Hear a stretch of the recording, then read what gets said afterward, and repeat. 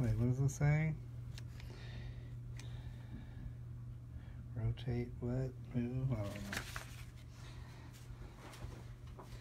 We shall see how that goes.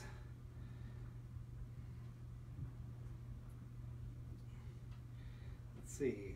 Is it upside down? Shoot, this is a good one. That I wrote almost 3 years ago. Just sitting in this notebook. We shall see. Okay, looking good.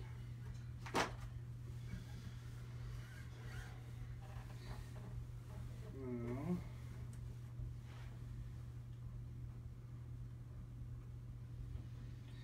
all right, are we on here?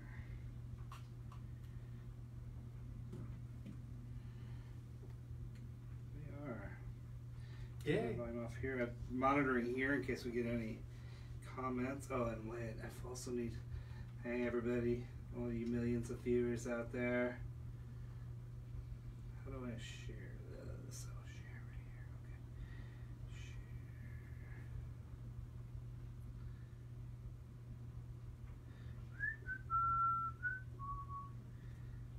The blue button on the right there.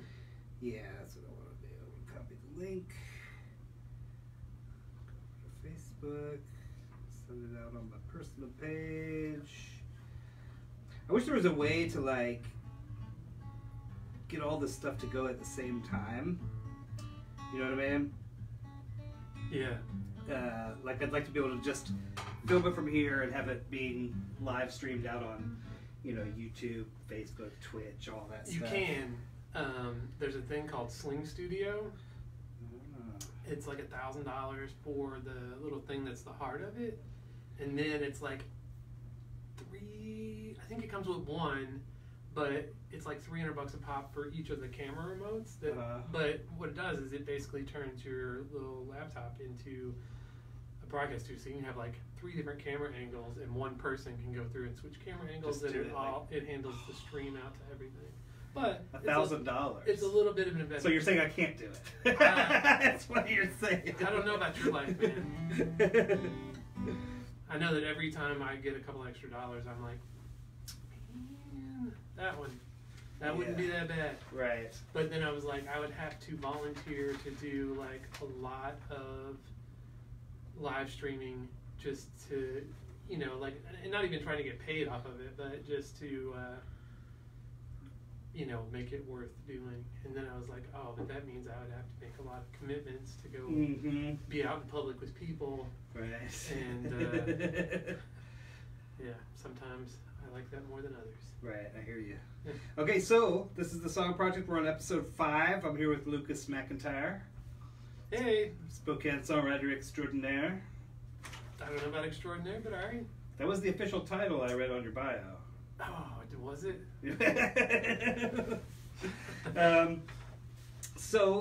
Just to give a heads up before we get started, next week, Thursday, is Valentine's Day. I'm not going to have a guest on. I may get on and play a couple love songs or something. Who knows? Maybe not. But on the 21st, we'll be back with Joshua Belliardo will be my guest. Followed the next week by Derek Hart, then Dario Ray, Darren Eldridge, Eric Patton. We got a whole bunch of people coming. Andy Rumsey. And also, starting on the first Friday of March, we will be doing a once-a-month live version of this at the Downtown Library.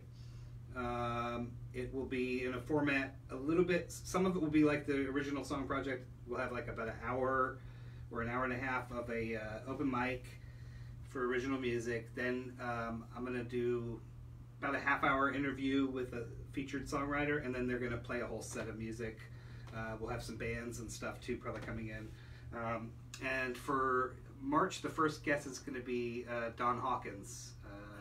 Great songwriter. If you haven't heard him, he's definitely worth checking out. So come down to the library first Friday of March. And I'm saying first Friday because I don't know the exact date of it, and I could probably suss it out here, but it's very early. So it's not the 8th. It's going to be like the 1st or 2nd. So anyway, here we are with Lucas. Yeah. Right on. Yeah. Okay, we'll go. I don't have any questions, so you just tell me all the things. Oh, okay. Yeah. Good. Lucas was awesome about giving me, when I asked for links to songs, he wrote down a little blurb about each song, which really helps me to dive deeper into like getting some customized questions, which is awesome. I really appreciate that. Yeah. But let's just start with the really basic one. Like, how did you first get into songwriting? Like, what was your path? So I grew up in Texarkana, Texas, which is nowhere. The state line between Texas and Arkansas runs right through the middle of town. It's like 10 miles from Louisiana. It's really not much like Texas at all. It's more like Louisiana. Right. You don't sound very Texas. So, yeah, I recently learned the word for that. It's called code switch. Yeah, and so I sounded a lot like I was from Texas 20 years ago when I moved here, and then very quickly this town made it clear how they felt about Southern accents and the people who had them, and so it's been gone. If I get a little drunk or I go home to visit. A few little twangs. Yeah, or if I'm on the phone with somebody who's got an accent, it comes back. But I totally vibe with that. I'm from Virginia, and same thing. I go back there, and all of a sudden I'm talking a lot more Virginia, you know? Yeah. I know.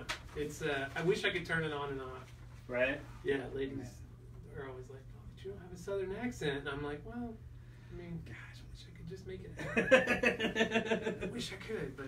So anyway, about getting into songwriting. What was the? So I grew up in East Texas, and I moved to Memphis in my teens, partially. Sort of bounced back and forth between Memphis and Texarkana for a couple of years as my parents booted me back and forth like a football, and ended up in Memphis when I was 19. But somewhere along the way, I first bought a drum set because that was a cool thing to do when you live in a trailer park next to the airport. Is like, you might as well have a drum set because they're not going to bother anybody. Right. So I started off on drums, and then decided that wasn't cool enough, and I really wanted to be Slash. And so I got a guitar. My mom took me down to Strings and Things in Memphis, which is a well-known music store. I got a black Charvette. That was not the full Charvel, like the Charvette and a little crate amp. And how old were you at this time? I was 14, maybe 15. Yeah. Yeah, somewhere in that neighborhood. And my brother had a friend, Alvin Oliveira, who's still playing in bands in Memphis and is still one of the finest guitar players I've ever heard anywhere. And it astounds me that guy has to paint houses for a living. Right. But, I guess we all know a bunch of people like that. I write software documentation. Right. So... Anyway, Alvin taught me to play, I'm pretty sure the first song I learned to play was Strutter by Kiss. Okay. Because it was real simple, that little box pattern. Yeah. So, and then from there it was like I was in half-assed punk and metal bands for a while, and then I got into Ani DeFranco. Was actually... my entree to being really into acoustic music, because before I didn't know how to, I had all these feels I was trying to get out. Right. And the only way I knew how to do it was to play louder or faster. Right. More distortion, more volume, more speed. We'll just do this, scream louder, it's fine. And then very clearly remember, there's a song called Dilate, actually on her record Dilate. Oh, yeah. She hits, I think it's tuned down to C, but she hits the low boom, and it's just boom, right, hits your soul. Yeah, and it was like, whoa, that was a really powerful note with this acoustic guitar. And then I was like, man, and so I sort of got the idea. I was like, okay, well, you can have power and you can have aggression and you can have this sort of stuff with an acoustic guitar. You don't need Right. You know, right. By that point, I had on my 18th birthday, I went to a music shop in South Haven, Mississippi, which is just right across the border from where I lived in Memphis, and financed a Hughes and Kettner 4x12 closed-back cabinet and a tax rack preamp, 3-channel tube, tube crunch and distortion, and a solid-state clean with the Meaty Learn deal, and a 200-watt power amp, which I still have floating around. I haven't fired them up in probably a decade. I have no idea what the condition That's like is. my JC120 right there. Yeah. Had it forever. Not sure if it even... Yeah, it was like, I'm 18, somebody will give me credit. Let's make bad decisions. Right. So, yeah. But I bought... I think the first acoustic guitar I really had was... I still have it. It's a Charvel acoustic electric. Beautiful guitar. Takes beating. I've never taken particularly good care of it. It still sounds okay. Right. It's acoustic electric. It has a big ding in the back, so I got a really good deal on it. But yeah, and then I sort of, from Audio to Branco, I started getting more into acoustics, and I got into the Indigo Girls. And then I hit on Springsteen's Nebraska. Oh, yeah. And then Springsteen in general. And then it's sort of like, I started realizing that there was a lot of music out there that you could, you could work out all these things with just an acoustic. And then I got to, like, it got to be where I could write punk songs or metal riffs, like, sleeping. Right. Like, it wasn't a challenge anymore. It was like, oh yeah, there's a formula, we'll just try to check. And not to say there isn't a formula with writing a song on an acoustic guitar. I mean, because yeah, there is, but but you felt a more open kind of.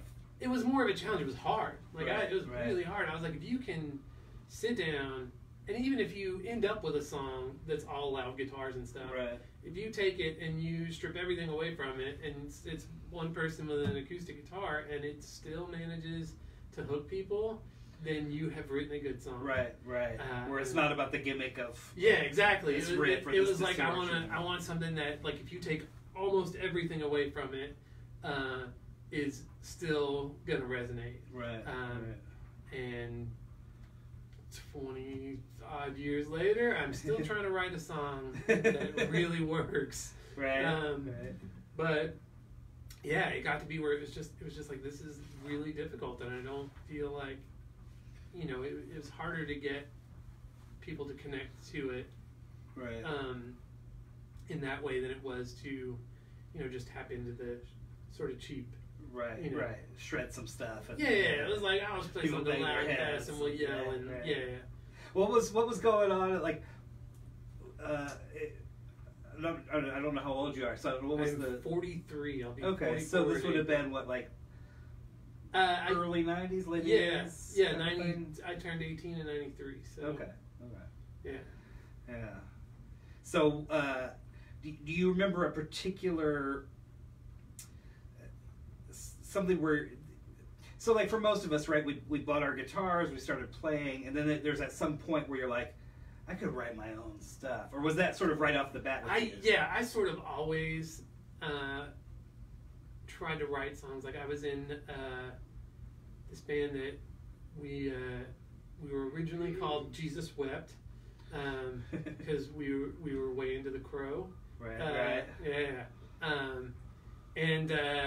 And like, I wrote these awful like songs that now and like, I mean, they were fun, but like, also it's a reflection of where I was as a person, and that's been what's really interesting to me getting older is that I look at the person I was when I was 18 or 19 years old, living in East Texas or in Memphis, in the 90s, and it was like, wow, that was really unfortunate. Like, I just casually embraced some really terrible stuff because I didn't know any better.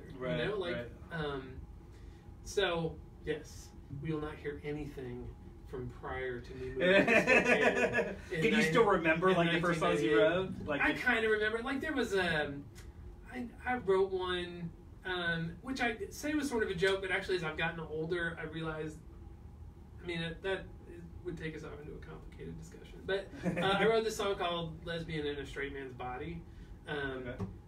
But, which, I mean, sort of fits, like, I have, thanks to a fun childhood that I had, I tend to get along with women better, like most of my friends are women. So, like, yeah. But in that period, you couldn't have these ideas about, like, how you identify it. Like, right. Oh, yeah, well, I'm obviously this. So, right. Now I just don't, like, in the interest of not offending people who are much more, you know, invested in what that ends up being for them, like, I just, like, I don't know. Right. I'm just here. I'm a person. So, right. But yeah, there was that, and then, like, you know, I had a song called Sherelle and the Worms, which was about somebody who, like, OD'd and ended up worm food. Like, you know, the sort of kid stuff. Right. Really, it really reflected my my naivety and inexperience with the world at large. So, but yeah, so I'd always sort of, I mean, I have, around my 19th birthday, I got a little Tascam Porta 7 cassette 4-track and a Lisa's drum machine, and, like, I have just piles and piles of, like, of tapes. Yeah, I had one of those in college, like the 4-track. Yeah, I tried to go back and go through it and, like, get some of it into a format where I could actually listen to it or maybe do something with it. Right. But it's just, like, super time consuming. And, like, you know, and I remember I used to think, like, I used to be so good at it. Like, I could program that Alesis drum machine. Like, right. You know, and I never wanted to sound like a drum machine, so I got really good at making it sound like a drummer, because I was like, what I really want is a drummer, but I live in an apartment. Right, so, right. I'm going to learn how to program this drum machine. And now, when I interact with a drum machine, rather than, like, I'll use the drummer thing in GarageBand, which I think is fantastic. Oh, it's fucking ridiculous how it's gotten. Yeah, it blows my mind. I'm like, I unashamedly use GarageBand. Like, I have several times considered upgrading to Logic, or Pro Tools, like a real deal. But I'm like, man, you know, I do everything pretty much I need. Right. So, now when I play with the drum machine, I want it to sound like a drum machine, and I just don't know how to do that. Like, I don't know how to make it sound like a drum machine. I can make it sound like a drummer, but I don't know how to make it sound like a drum machine. Right. But yeah, so I'd always sort of written songs, and then it just didn't start to get, like, really serious, I guess, until I moved here. Like, I didn't really look to it as an outlet too much. Like, my significant experience in bands was, like, playing guitar, and then I played bass in this really great band called 454, which that's the one that, like, man, I wish we could have kept it together, because like, that was the most fun I've ever had. But I was playing bass, so I wasn't writing a lot of songs. We had a fantastic guitar player, singer. So, and then actually, if you go to my SoundCloud, you can hear some of our stuff. But yeah, so I got interested in writing songs. I actually got really interested in engineering and producing, which is sort of my dream. Like, a lot of the time these days, it feels like I write songs just so I can produce them. Right. You know? It was like, I wish somebody else would come along and let me just take their thing and do it, which is, in the band I'm in, Stella Jones, like, we do a lot of that. Like, Stacy, my partner, she'll write words and bring in chords, and then I'm like, okay, I'll take that. And then, you know, I go in and, you know, go to town. Yeah, it gets all the stuff. Right. Do you find that desire to sort of produce and engineer, has that come into your songwriting? So, like, when you're actually writing, are you thinking about, well, what, you know, an aspect of it that's like, well, what am I going to do to this arrangement wise? No, so that's the I've tried many times to change the way I write songs, or to try and have a different a different way to do it. But yeah, I tend to I'll get a line or two, and then I'll write words. Like most of my songs are 2 great lines and then filler to support it, just something to shore that couple of really great lines up. And then or I'll get a musical idea, and I'll sit down and when I get one and I happen to be at my workstation, I'm there. I'm there until it's done. I have to get it out, but then I have a really hard time going back and writing words and a melody to go to. I'm like, oh well, that's this song wasn't based off of that. That wasn't the thing that inspired me. It was I was like, oh, I got this little rhythm thing. I got this little bit, and I think I could do some stuff with it. And so I struggle with that, which is I end up with a lot of bits and pieces. Yeah, I end up with a lot of music that doesn't have words, and a lot of words that doesn't have music. Yeah, and I get that same thing too, where it's like I'll be down here and get a cool idea, musical idea, and then I'm like, well, I'll come back to that later. I'll save it because I gotta go do something else, whatever. But it's always hard to come back to it. By the time I come back to it, I'm like, I don't know what I'm gonna do with that. It's like it works better for me if I just start to finish. Yeah. So it does feel like when I actually get a full song, it sort of feels like lightning in a bottle. Because it's like, oh, I've got it. I got this thing. I got the whole thing. I know what I'm gonna do. I'm gonna and so, those tend to stick around. But there are some it is. I periodically go through my Google Drive where I tend to upload stuff so I can let people hear it, and I go through and I'm like, man, I really got to do something with that. Yeah. And then I go on to doing something else, and till the next time I'm like, man, I really got to do something with that thing. That song just needs a vocal. It's full. It's got keys. I don't even play keys, but I made keys happen. I'll be in there putting in little MIDI notes because you have a crappy keyboard player. So I'll be doing the whole thing. I can play 2 songs on piano. One is Motley Crue's "Home Sweet Home," and the other is "Don't Close Your Eyes" by Kicks. So it just tells you a lot about. That just sums up your whole background right there. Sums up my whole background. My first concert was Motley Crue and Warrant at the Hirsch Memorial Coliseum in Shreveport, Louisiana. That's a pretty decent first concert. Dr. Feelgood Tour. It's a great show, man. That was a great show. And then my next one was Whitesnake. All right. With Kicks, actually. So. All right. Yeah. Well, I used to feel there was a period of time where I felt like my first concert was the Ramones, and I know there was a time where I was like, man, because my intro to that whole world of songwriting was the Ramones. Yeah. And it was like that punk just hit me like a fucking brick, and I was like, whoa. Yeah. Songwriting, this is easy, I could 3 chords, pump out some, Yeah. But there were times later in my musical path where I was like, well, I kind of wish that my introduction had been through something a little more complex or a little more, what if my first intro had been through Stevie Wonder concert? Yeah. A whole different path. Right. But at the same time, it's like, well, that was the path that I was on, and I feel like there's still things about that are really good. Yeah. Well, because I mostly after I learned Strutter, I started buying guitar magazines and learning Metallica songs out of the back of Guitar magazine. I can still do a Capable Inner Sandman, but we're gonna test that tonight. Anyway, I'm embarrassed about that actually. I have to make up for that. But there are a lot of times where now, especially when I've moved into a more kind of thoughtful, I don't have as much time to dick around with it as I used to. Right. So I could just sit around unemployed, half-wasted in my underwear, watching Oprah and playing guitar all day. And now it's I don't have that kind of time. Right.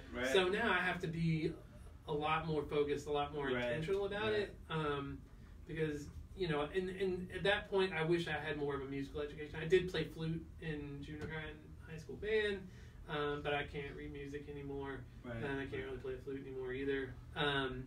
But so yeah, you know, now it's like, oh, I really wish I knew that, you know, this note is the flat fourth of a G chord, and then if I just anchor the melody there, it's going to sound really cool. And I only know how to say that because I started watching Rick Beato videos. Okay. Like, this guy does this series, Everything Music, on YouTube. If you have not checked it out, immediately go check it out. He has like 54 episodes of a thing he does called What Makes This Song Great. Oh, nice. Where he, a lot of the times, has the multi-track masters.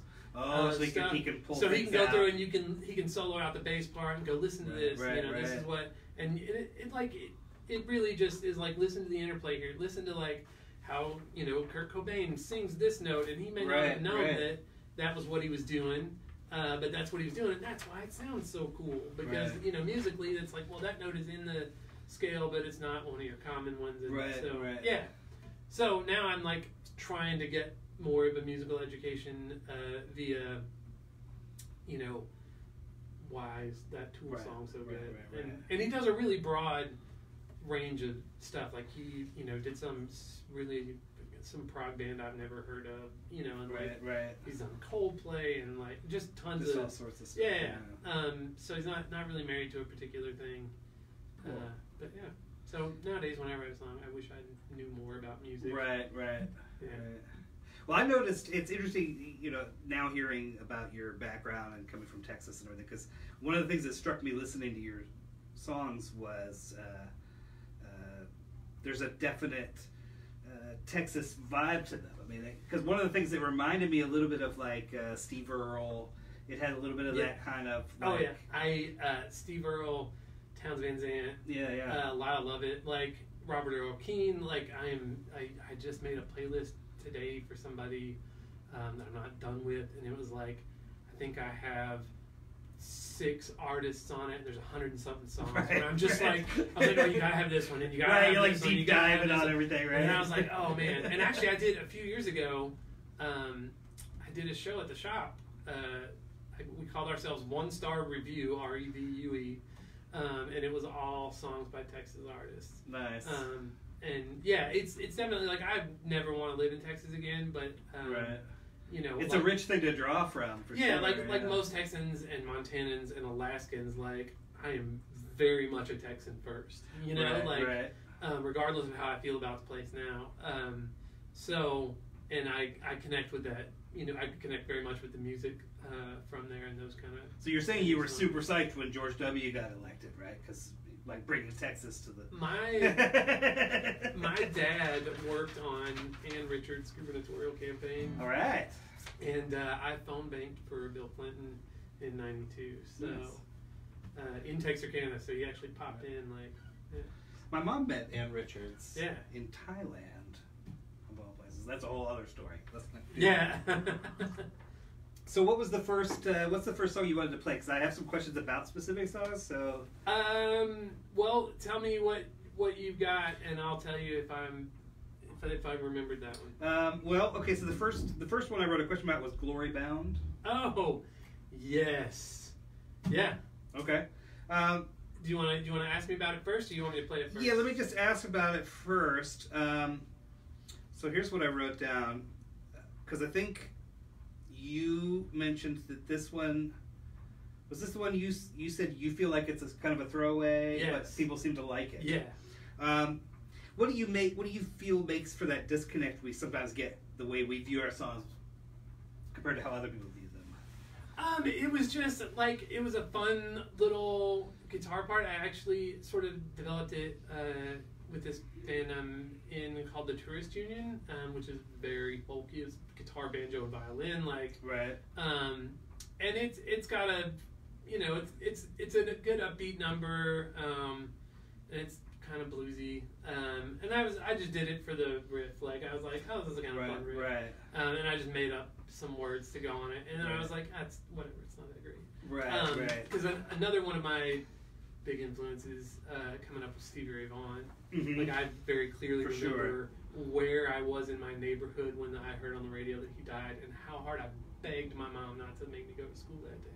I was like, you know, I'm never gonna play like Stevie Ray Vaughan, but like, you know, I love that kind of stuff. And again, that's another, you know, it's another Texas thing. But yeah, so I just thought, I was like, it's not a great song. It's not, the words don't mean anything. Like really, there's no through line too much about it. And I was just like, lyrically, it's not that great, and it was just a half-assed musical idea, but like people dig it, and I, for the longest time, fought it, and finally I'm just like, you know what, whatever. Like, who am I? You know? Like, and then I realized, like, it's my own snobbishness about songwriting. You know, it's like and that's, gosh, one of the biggest struggles I think any songwriter goes through is getting over yourself. Like, I cannot get out of my own way sometimes. Like, and when you start off with like, oh, well, Juanita Franco is my hero. Like, yeah, and she uses 8 million tunings and has this incredible, like, her fingers are wrapped in electrical tape and fake nails and like, you know, and then she went into this whole jazz period, like, just and it was like, yeah, if that's your bar, like, it's gonna be tough. So it's gonna be a struggle.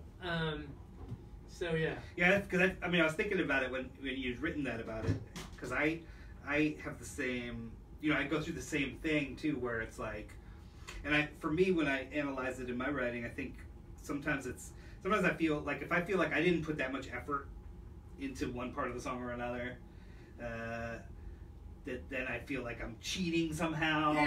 You know, or maybe the lyrics, I was kind of lazy with the lyrics.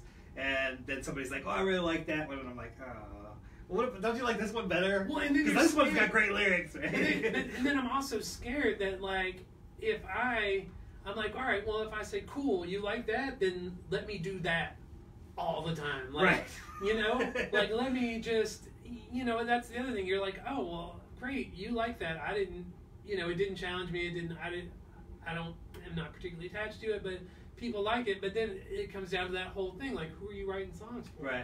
You know, why are you doing this? Are you doing this to hear people clap, or are you doing this because you have to do this? And I mean, I'm a little both personally. Like, and I think we all are if we're honest. I, you know, they get written so that I can get something out. But the only reason we're here is because I like to hear people tell me I'm good at it. Oh, which reminds me, if you haven't watched, I watched the Springsteen on Broadway thing on Netflix. You should watch that if you're a songwriter. He talks about stuff, and he's sitting there and he's getting ready to play like My Hometown or something, and he's talking about, like, you know, I somehow became this hero for the working class. He's like, I never worked a day in my life, man. He goes, that's how good I am. He's like, I never worked in a factory. Like, but everybody's like, oh, Bruce gets me. He understands. He's like, that's how good I am. And I was like, it is actually refreshing to hear somebody say, yeah, I'm really good at writing songs and getting people to connect to them, because I have no idea what that life is like. So, but yeah. All right. Well, let's get to some music. All right, let's play this thing. Fish a pick out here. See if I remember all the words.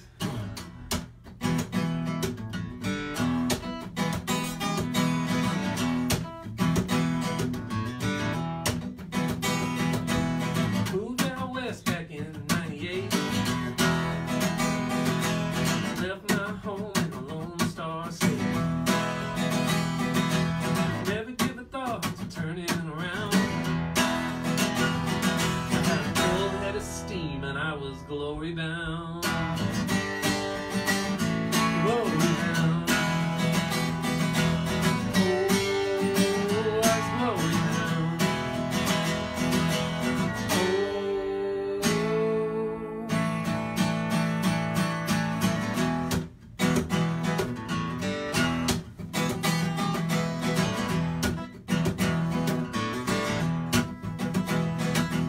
Don't take much to please a man like me. Fix a little dinner, keep the house clean. You don't clean, baby, you don't cook, but you can turn me on with just one look. Whoa, down. Oh,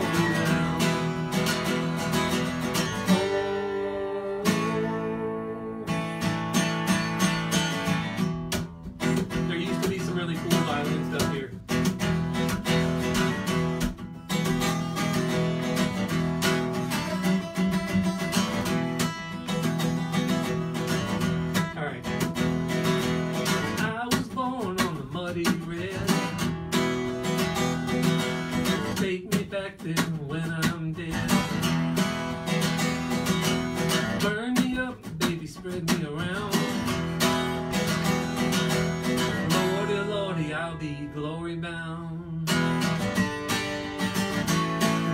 bound. Oh, glory bound. Oh.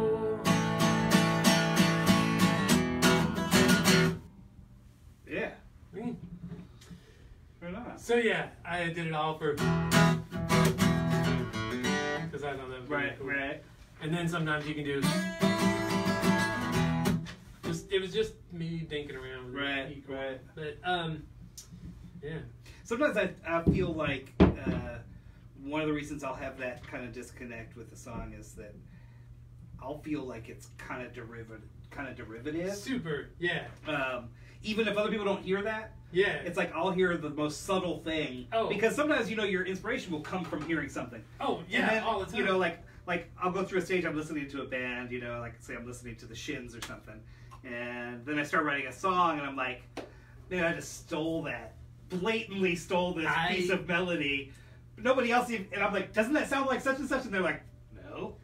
I have a song called Ryan Adams that I was like, I'm just gonna call it Ryan Adams, and I'm gonna mention just him own in it. Right. I'm gonna put his name in the lyrics, so maybe I don't get sued. Right. Because it was definitely super Ryan. Like right now, the first line is pretty directly lifted. I mean, I ruined myself. Right. Hopefully he knows how broke I am, but it's not worth suing me, I promise. Right. I'm on my third divorce. Yeah. So, but yeah, it is tough, and you do get inspired by stuff. Like I get inspired all the time. It's weird for me. Like I hate almost these days. Like I hate when I go to a really good concert because like I went and saw the Wood Brothers when they were in town, and all I wanted to do was like I need my.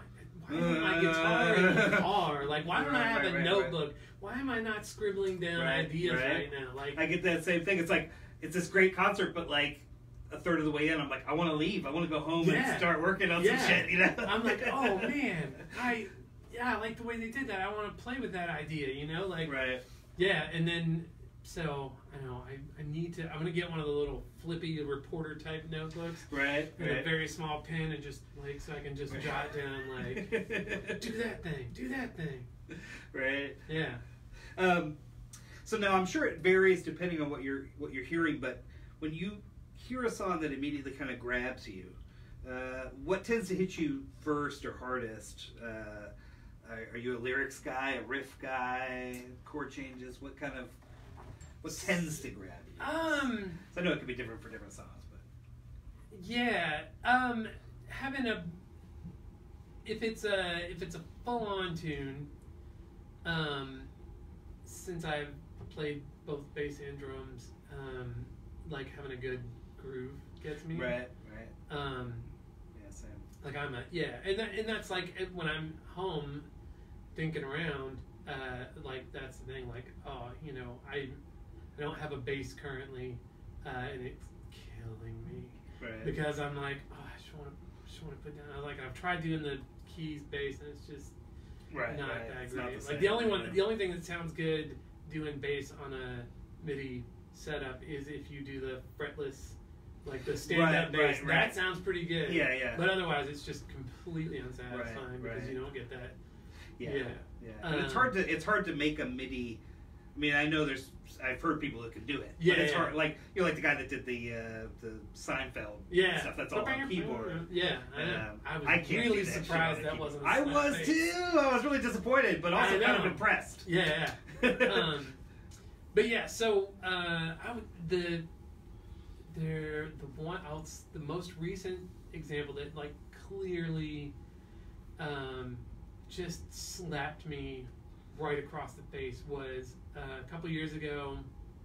I was going over to Montana to visit a friend, and I booked a gig at the Whistling Andy Distillery over in Big Fork, and I'm going out towards, she lived in Kalispell, so I'm headed for Kalispell, and I'm out, and there's no radios because you're out there on once you leave Paradise, like Paradise to Kalispell is pretty wide open space. So I couldn't really have much in the way of. I wasn't on unlimited plan yet, and so I didn't want to burn up my data listening to tunes that way. And the only thing I really get on the radio was a local station, like a community type radio station, which I was like, they have that here. Right. But Jason Isbell's Elephant came on, and I'd never heard the song, didn't know who it was, but like I listened, and then I pulled over. And like the minute I got signal on my phone, I pulled over and started Googling the lyrics because it came in like didn't have an intro or anything, to try and find out who it was. And I must have sat on the side of the road for damn near a half hour just listening to it over and over and over again. And I was just like, man, that is Jason Isbell makes it hard to be a songwriter these days because it's like, man, he is so good. Like. And it's also super inspiring because, I mean, he's such a good visual writer. Like, he's really, and that, I'm a really visual person by nature, so I try to, like, I don't want to have to spell everything out, Right. I want to be able to suggest it and have people hand you a picture, kind of. Yeah. And so, but that song was just, you could just see the whole thing. Like, you could, it was so very much there, and I was just hooked. And most everything I've heard from him, I'm like, man, that that makes it tough to do. Right. What we do with that kind of, but again, good. And it's pushed me to try and do better. And No, I definitely not meet physically, but meet songwriters pretty regularly where you just kind of, you're like, why am I bothering to do this again? I remember with when I first started listening to like Sufjan Stevens. Yeah. And I was like, why do I even bother? Because he's already written all the songs I really want to write. Yeah. And then same with Justin Vernon from Bon Iver. Just such great writing. The lyrics, I was like, Yeah, the Church Union, we used to cover I Walked from Sufjan, and it's the same progression over. Oh, I know, and it's for like 6 minutes. Even. Right, like it's a really long song. It's the same thing, but it was. I would get so wrapped up listening to our violin player saying that, and like I would get lost in that chord progression, and I'm like, this is it's like A minor D C G. I think it's like Chicago, same thing, Yeah, just same chords over and over. It was like I'm enjoying this so much that I'm forgetting to pay attention that I'm supposed to be playing this song. So yeah. Then are you able this is something I sometimes have trouble with. Are you able to listen to music without your inner songwriter kind of stepping in? Because I have trouble with that. Like I have trouble with it. That I am still 32 years later very bothered by some of the clumsy wording in Poison's Every Rose Has Its Thorn, which is a song I love. Right. I had a lot of my early experience with girls, with that in the background. That was the soundtrack to your, But there's that whole, we both lie silently still, and it says, and then he says like, and we both lie close together, and it's like, why didn't you just say we're lying close together? Like, why did you need to put that? Like, of course you're both lying close together. If one of you's far away, you can't both be like.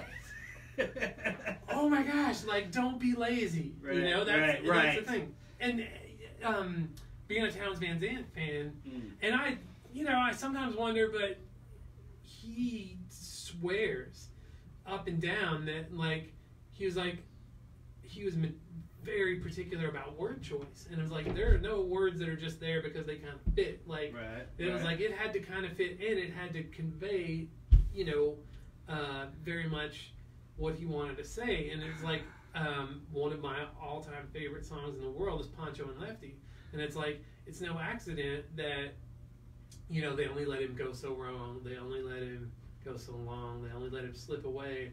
They only let him hang around. Well, when they say they only let him hang around, they hung him.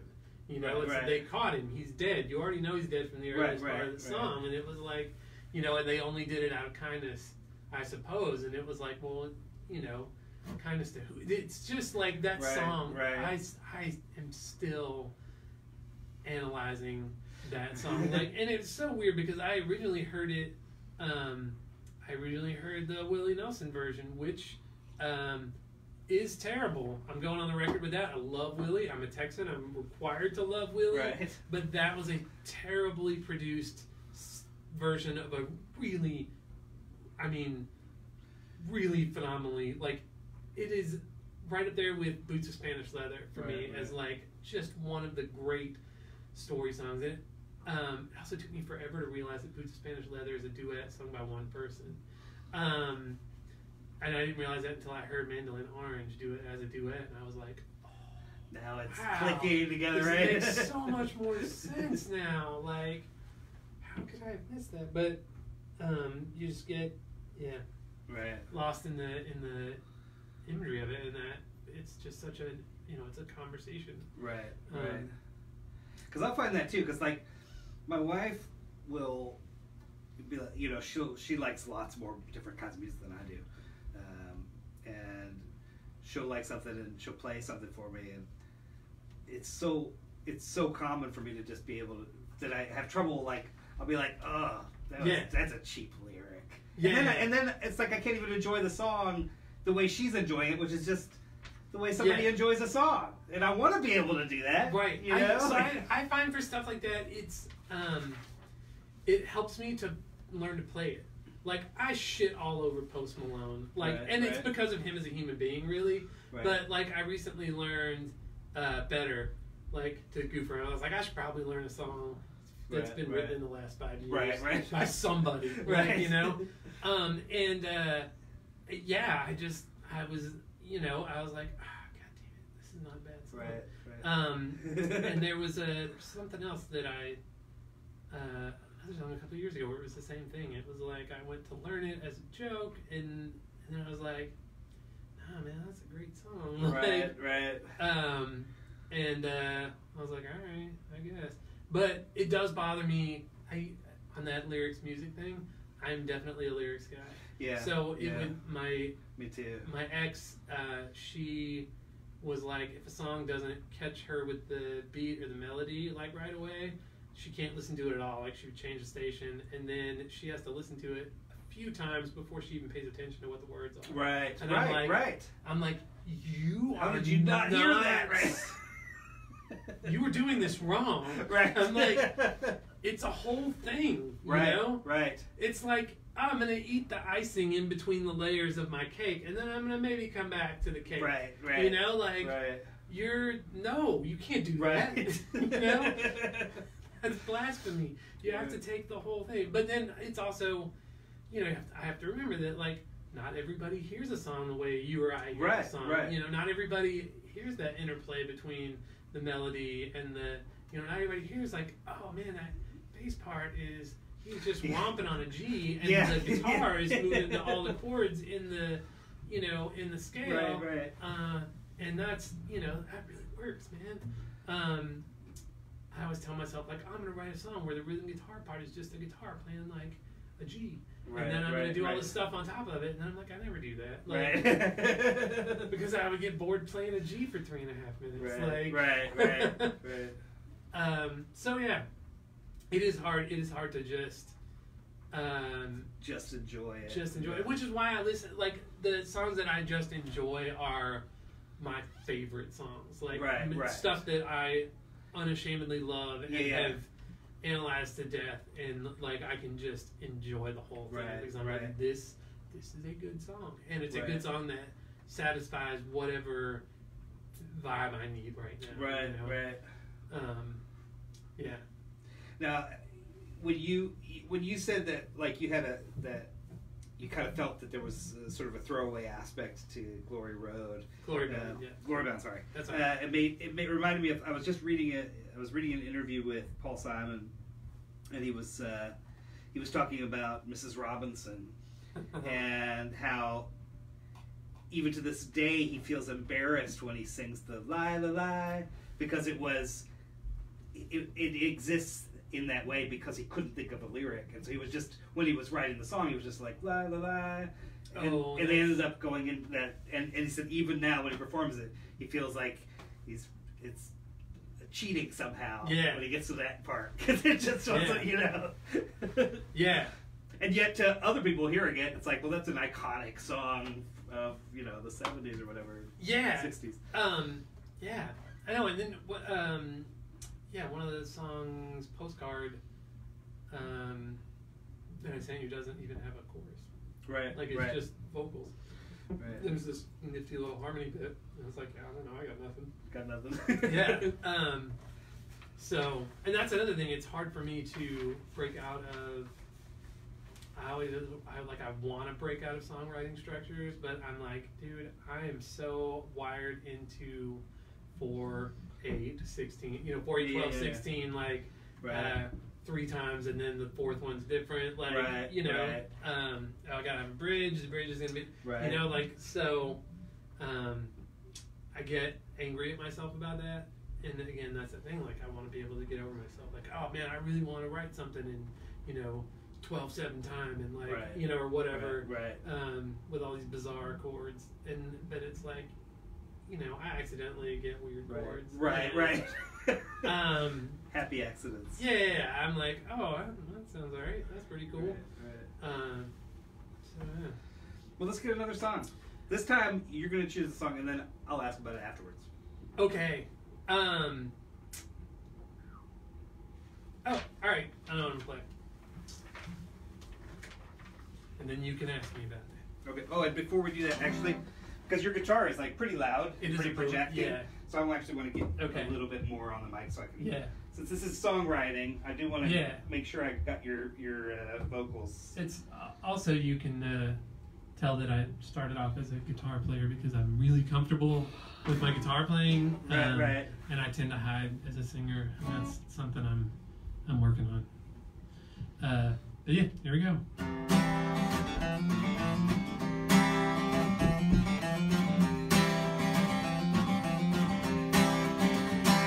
No one hears about the nights I called you on the phone,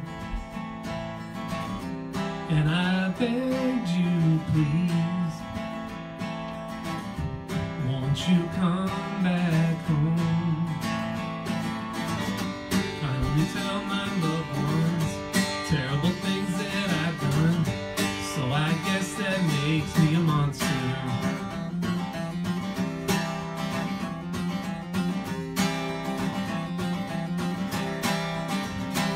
But don't you know I'm proud of you for all the good things that you do, raising our boy upright, so I don't wanna fight. I keep telling my loved ones terrible things that you've done, so I guess that makes you a monster.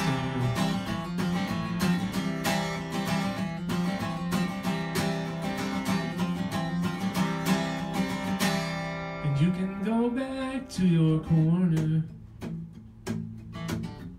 I will go back to mine.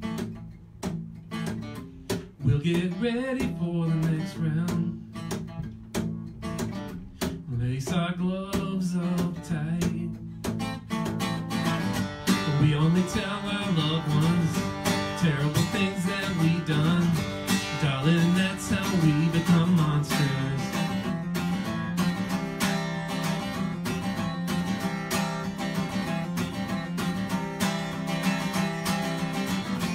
Doesn't have to be this way. we could just call a truce. Doesn't seem to get anywhere, so what's the use? We'll keep telling our loved ones terrible things that we've done. So much easier to be monsters.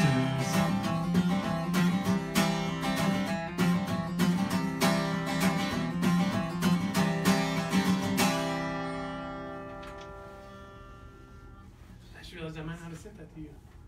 You did. Good. I think you said that was. Well, I don't know. Oh yeah, no, I really did like the instrumentation on it. Yeah, Right, right. Ukulele and banjo and. Right, and you. I think you said that was a song. It's the nicest song I wrote about my ex-wife. Right. Yeah. Right. I wasn't sure if that was public or private, so I didn't want to say. No. Yeah. She's heard me play it. Okay. Yeah. She comes to my gigs. It's great. Okay. We get along good. Well, that's cool. Yeah. Nice. Yeah. So tell me a little bit about that song. Like, where did that? It came from right after we split. It was one of the first holiday seasons. So we have a daughter together. It was one of the first holiday seasons where like we were kind of okay after the split. Like the first holiday or two was kind of rough, but it was sort of like where we were just we were in an okay place, but like I was not invited to Thanksgiving or whatever. Mm-hmm. And like I know I was talking to her, and like her grandparents were there or whatever, and it was just like, it struck me that like there's this there's I guess it kind of went back to, so I was talking with when the split was actively happening. I was talking with my friend who was a writer, and I actually know a lot of writers because my ex-wife went through the MFA program at Eastern while we were together, and so like I went to a lot of events and like which is another thing that haunts my songwriting, because like I hung out with all these really talented poets and writers, and I was like, man, you guys set a high bar. Right. So I'm like, well, I don't have a fancy education, but like I'll give it a go. I'll try not to be an embarrassment with it. Anyway, but I was telling her, and I was like, well, there's three sides to every story, man. There's my side, there's her side, and then there's the truth. She was like, no, dude, it's all the truth, And I was like, what do you mean? It was like, she's like, well, there are facts, there are undisputable facts. Like if you knock a glass over, that is a fact. The glass is knocked over. Right. But why you did it, or what it meant, that's everybody that experiences that has a different truth about what that event was. Right. And it's not any less real to anybody. Right. Right. So it sort of got this idea in my head that,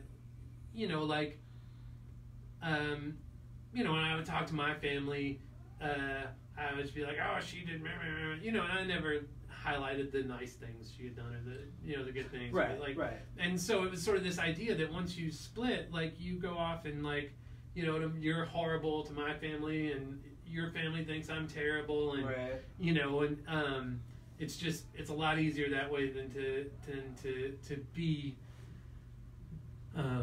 compassionate and to really be like, no, you're not terrible, like. So yeah, the song is, it's easy to be monsters. It's easy to be made into a monster. Like, right. Whether it's true or not. Right. And actually, I mean, it is true, but like whether you feel it's valid, whether you feel it's fair or accurate. Yeah. So yeah, that idea of truth, like that, I still sometimes just meditate on that, because it is a really powerful thing. You're like, well, we experienced this thing different, but it doesn't mean it was any less true for either one of us. Because you can't have access to other people's motivations. Right? You can observe their actions, but you don't know why they did that. Even if they tell you, right? Yeah. You can't. You just can't know if that's honest. Right. You know, if that's the Right. real story. And so, or that part of the story they're telling themselves too, because right. that's a whole other layer. That's right? a whole other layer. Because we're right. also creating these narratives Yes. for ourselves. Exactly. Yeah. That divorce us from the truth. Yes. Of a thing. Right. Even, because you know. we don't. So I'll say, oh, I'm doing this because of this. Yeah. But sometimes that's a lie I'm telling myself. You know. That's what my ex-wife commented. I'm totally aware on you on the stream there. So, hi Jennifer. Oh, is that? So yeah, that's what that song was about. Right on. And it was kind of early. So I've been playing forever, like. But I sort of went through this period, like I moved to Spokane and I didn't know anybody. I like literally did not know anybody except my ex Jennifer, and so I didn't know musicians, and like she wasn't 21 yet, so like we couldn't go to do stuff that I would do in Memphis because I was like 23 when I moved here. Right.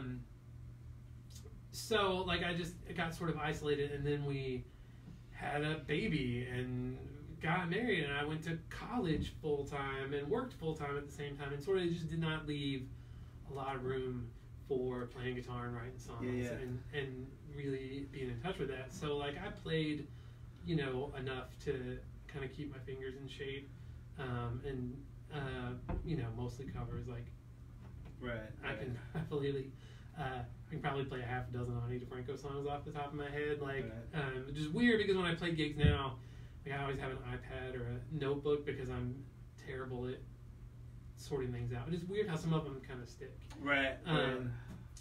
But so yeah, I went through this long period where I didn't really do anything, and then we split up, and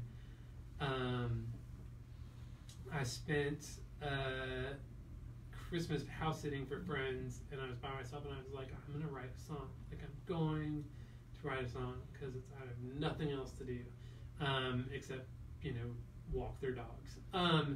So I decided to do it, and you know, and I did. Like I wrote a song. I actually recorded it. I wish I could play it. I only remember part of it. I think I was playing around with like the E's tuned to D, or it was like A and D, or like I don't. Right. I was doing one of those cute things, and then later I'm like, I don't know. I get part of it, but like, but so I wrote a song. I think that was like late 2010, 2011 maybe. And then a couple years later, I started going to an open mic at Red Rooster Coffee House, which my friend Amanda and her husband at the time owned, and so I went to that. She called it the open mic of openness, and I sort of found my tribe there. Like so that was when I first started performing in public. I think it was 2013. So like really, I've only been really earnestly doing this thing. Doing like this thing. Yeah, doing this thing for like 6 years now, 5, 6. You know, just not that less than a decade, where I really like took my ability as a guitar player and really applied it to the craft of being a songwriter. And I also need to remind myself of that sometimes. Like, you know, like. Yeah, you've been able to play a guitar for 30 years, but like you weren't trying to do this, and you weren't trying to do it well. Certainly, you know, and it's gotten to where it's weird. It's one of those things. Like the more you play, the more you do it, the more you like. You know, I'm not horrified of my voice over a microphone anymore. You know, and I'm starting to realize. You know, it's like, oh, I've got a little more control over how I'm singing, and you know how I'm phrasing things and how I deliver certain lines without it. You know, yeah, it's that sort of thing. Like I can still feel myself growing and progressing at it. In some ways, more as a performer. Mm-hmm. The writing part seems to come slower. Just being comfortable. But yeah, so I went through a long period of not doing anything, and then you know, since then it's been like, you know, that's everybody like, oh hey, Lucas, you're the guitar guy, right? You're the songwriter guy. I'm like, yeah, that's me. It's me. Finally. But life gets in the way sometimes, and that's that's okay Right. because it. Right. I'm not unhappy with where I'm at as a human being. Right. So now that song, Monsters, yeah, that's like pretty clearly directly from your life. Right? yes. Like, I mean, that's just, is that your general approach? Do you tend to, what, are you a personal writer or? Mostly. The majority of the songs that I write are personal in one way or another. Right. Like, even Glory Bound, which is a throwaway. Well, that's true. I did move to Spokane in '98. Right. Right. Right. I was born on the Red River, is right there in Texarkana. So, like, but yeah, I have only once, really one time have I nailed writing something that was pretty much just an invention. Right, like totally foreign. Totally foreign, and it was a couple years ago, and we were driving. We had gone to my most recent ex. Her family lives in White Rock, BC, and we had gone to visit them. And the idea was we were going to camp somewhere in the North Cascades on the way back, but like the entire state was on fire that summer, and all the campgrounds were closed, or there were like burn restrictions, or there was like it was not. And we were driving and trying to find some place, and we couldn't. And then so we stopped in Winthrop and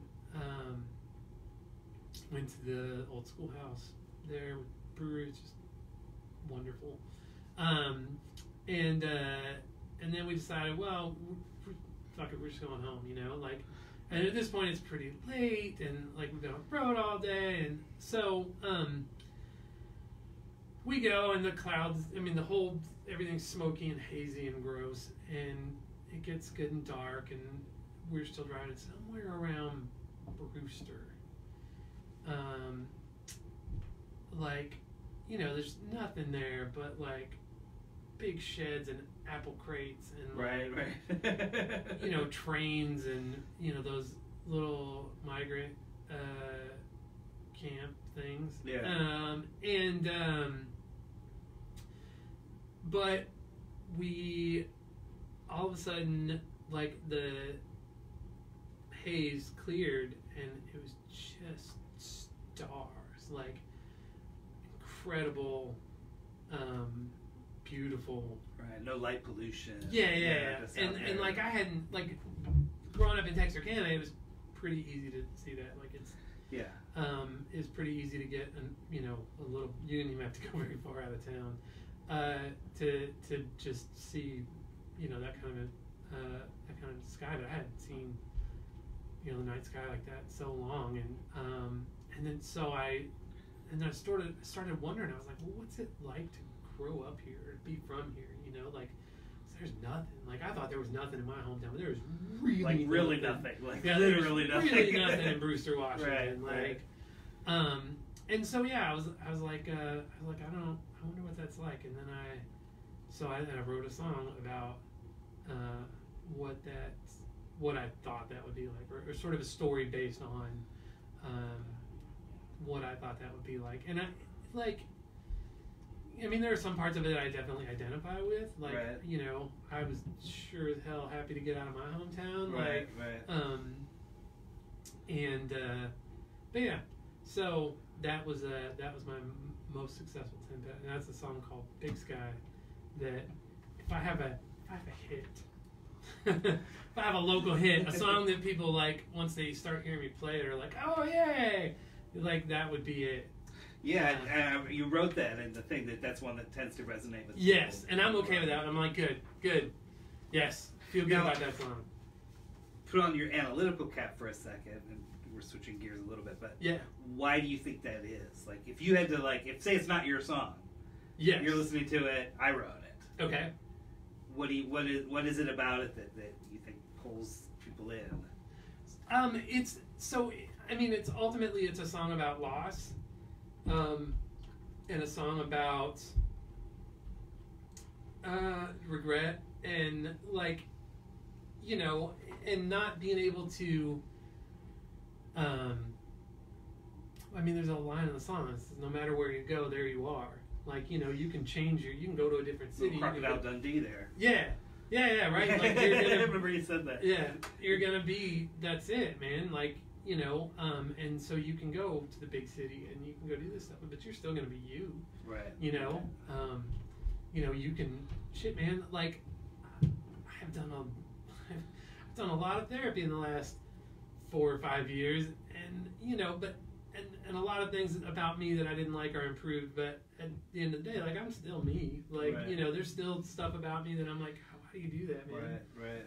Like, why do you have to be like that? And so that's that sort of thing. And it's also like, you know, there's an element of lost love, or, you know, you like sort of thing. Right, like that longing for a more kind of innocent, and I think that's pretty universal. Like, most people can really get relate to. Yeah, it's super relatable. It's not, you know, it's not, it's not hyper specific. It has a not exactly traditional song structure. Mm-hmm. It's finger picking, which people dig, and there's a couple of chords that I use in that are your normal kind of. So I mean, it just sort of all came together, you know. Like, it's a beautiful guitar part, and then I managed to make something happen with it, and I have to give credit to Nick Walker, or the Nicholas Peter, as he goes by, when he's performing for. There's a chord in there that, like, he was like, sort of showed me, and I was like, oh, I like that chord. Like, it's like a suspended chord or something. Yeah, it's like this thing, which is like a D F sharp kind of thing. Right. It, but sort of inverted in a way. It's like it really worked. And I was like, oh man, no, that was the thing that the whole house is built. That's the foundation this whole song is built on, is that. Right. So. Well, this seems like a perfect segue. I was gonna say I should probably play it now. I'm gonna turn the guitar up a little since you're finger picking. Okay. I turned it all the way down because that strumming was. And then, you know, I'm similar to you in that sense, because, like, coming as I did out of the punk space, you know, my instinct is, I'm gonna beat the shit out of this guitar. Yeah, and I have been beating the shit out of this guitar. Yeah. Oh no, I could talk about this guitar for a while. So this is Big Sky. Yep.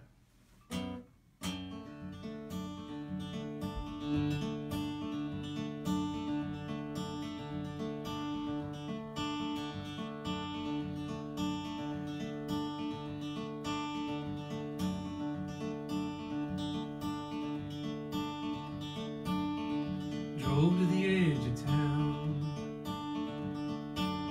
where the sky turns dark. Sat out on the hood counting stars. It's when you took my hand, said, baby, can't you see? This is all there is. This is all I need. And I knew right then that I had to leave. 'Cause a small life underneath the great big sky, well, it ain't for a man like me.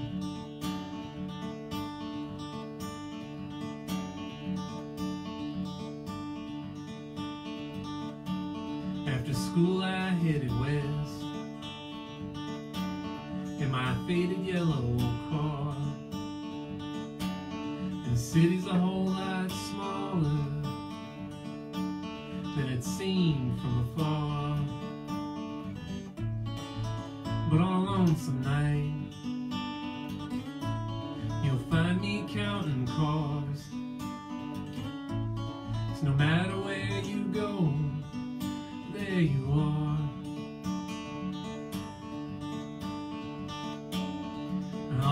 famous people, but you still can't see the stars and the big, big light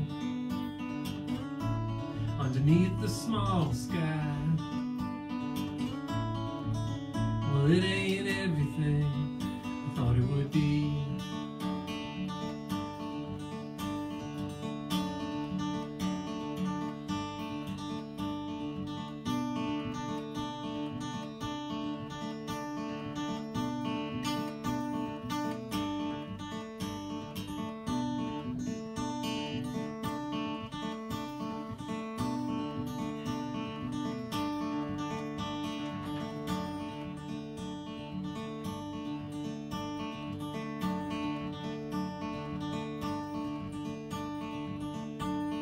Well, I heard you got married, bought a place at the edge of town, just before the light fades and the stars shine down. Tell me, do you walk to that place we used to go? Tell me, do you wonder? Do you already know what might have been if I didn't go? You got a big, hot love burning behind your eyes, and now I know it should have been mine. It should have been mine. You got a good, good life underneath the great big sky, and now I know it should have been mine. You should have been mine. You could have been mine. Could have been mine. You should have been mine. Nice. The big hit. Yes. Yes. But yeah, it's a. Has that and has that appeared on an album or anything? Yeah, that's actually on the Tourist Union's album Safe Camp. It's got banjo and violin. It's beautiful. It's a beautiful thing. It was interesting. I think I sent you like 3 versions of that song, so you could see like how it goes from, you know, I think when I originally started the first time I did it, it was like, right. It was a little more banjo-y. Right. And then by the time it got recorded, it was a little more laid back, a little sadder, a little more reluctant. Right. It's interesting how things kind of sometimes like how that slowing down happens. Yeah. You know? Certainly for me, like when I listen back to stuff that I, you know, like that my band played when we first started in the early '90s, and it was like, man, why were we playing this stuff so fast? Yeah. You know, because it's really like, you know, Bob Marley was one of my all-time favorite artists, and my favorite period of his time is in the late '70s when everything just sort of like, it's like suddenly they decided to like start swimming through treacle, you know, and it's like they went from that jet to just that and it was just something about that. I don't know. It's like, but it's easy to write. Oftentimes you first write something and like it'll be so much faster than it ends up being. I'm not gonna lie. Part of the reason it slowed down is because that isn't like. If I play that late in the set, man, it is. Oh my God, I can't make it through. My right hand is like, I hate you. Right. So. Yeah, that's too though. Thank you. Yeah, that's. I'm proud of that too. Right on. Well, I wanted to. You mentioned something about. I asked you about an album, and then you said it was a band. So. Because I'm notoriously bad at remembering to do this kind of thing. So, do you got some upcoming stuff or anything that you want to plug? to our 1.7 billion viewers? No. I actually don't have anything on the books right now. I'm terrible. Every year, I'm like, I'm gonna do it this year. Oh my god, I do the same thing. I'm gonna wait too late. I'm gonna put a proper one sheet together, a proper EPK, like, and I have a beautifully designed page, like, but then life happens, and like, I played a gig not too long ago, and I was like, when you're doing like. And I do it to myself, and I enjoy it because, like, one thing, when I started out, like, I did not want to play covers ever. Like, I was like, I don't,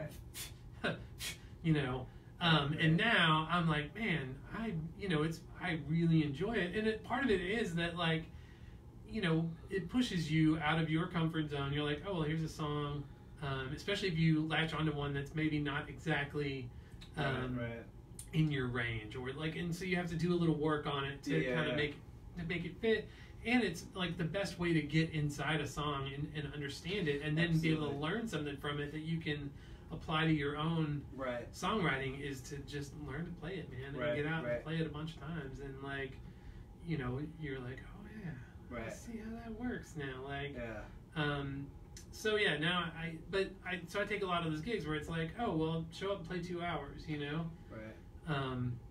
and it takes a lot. Like, once you start getting really serious about doing a good job at it, and getting comfortable at it, like, it takes a lot out of you. Like, I sweat buckets.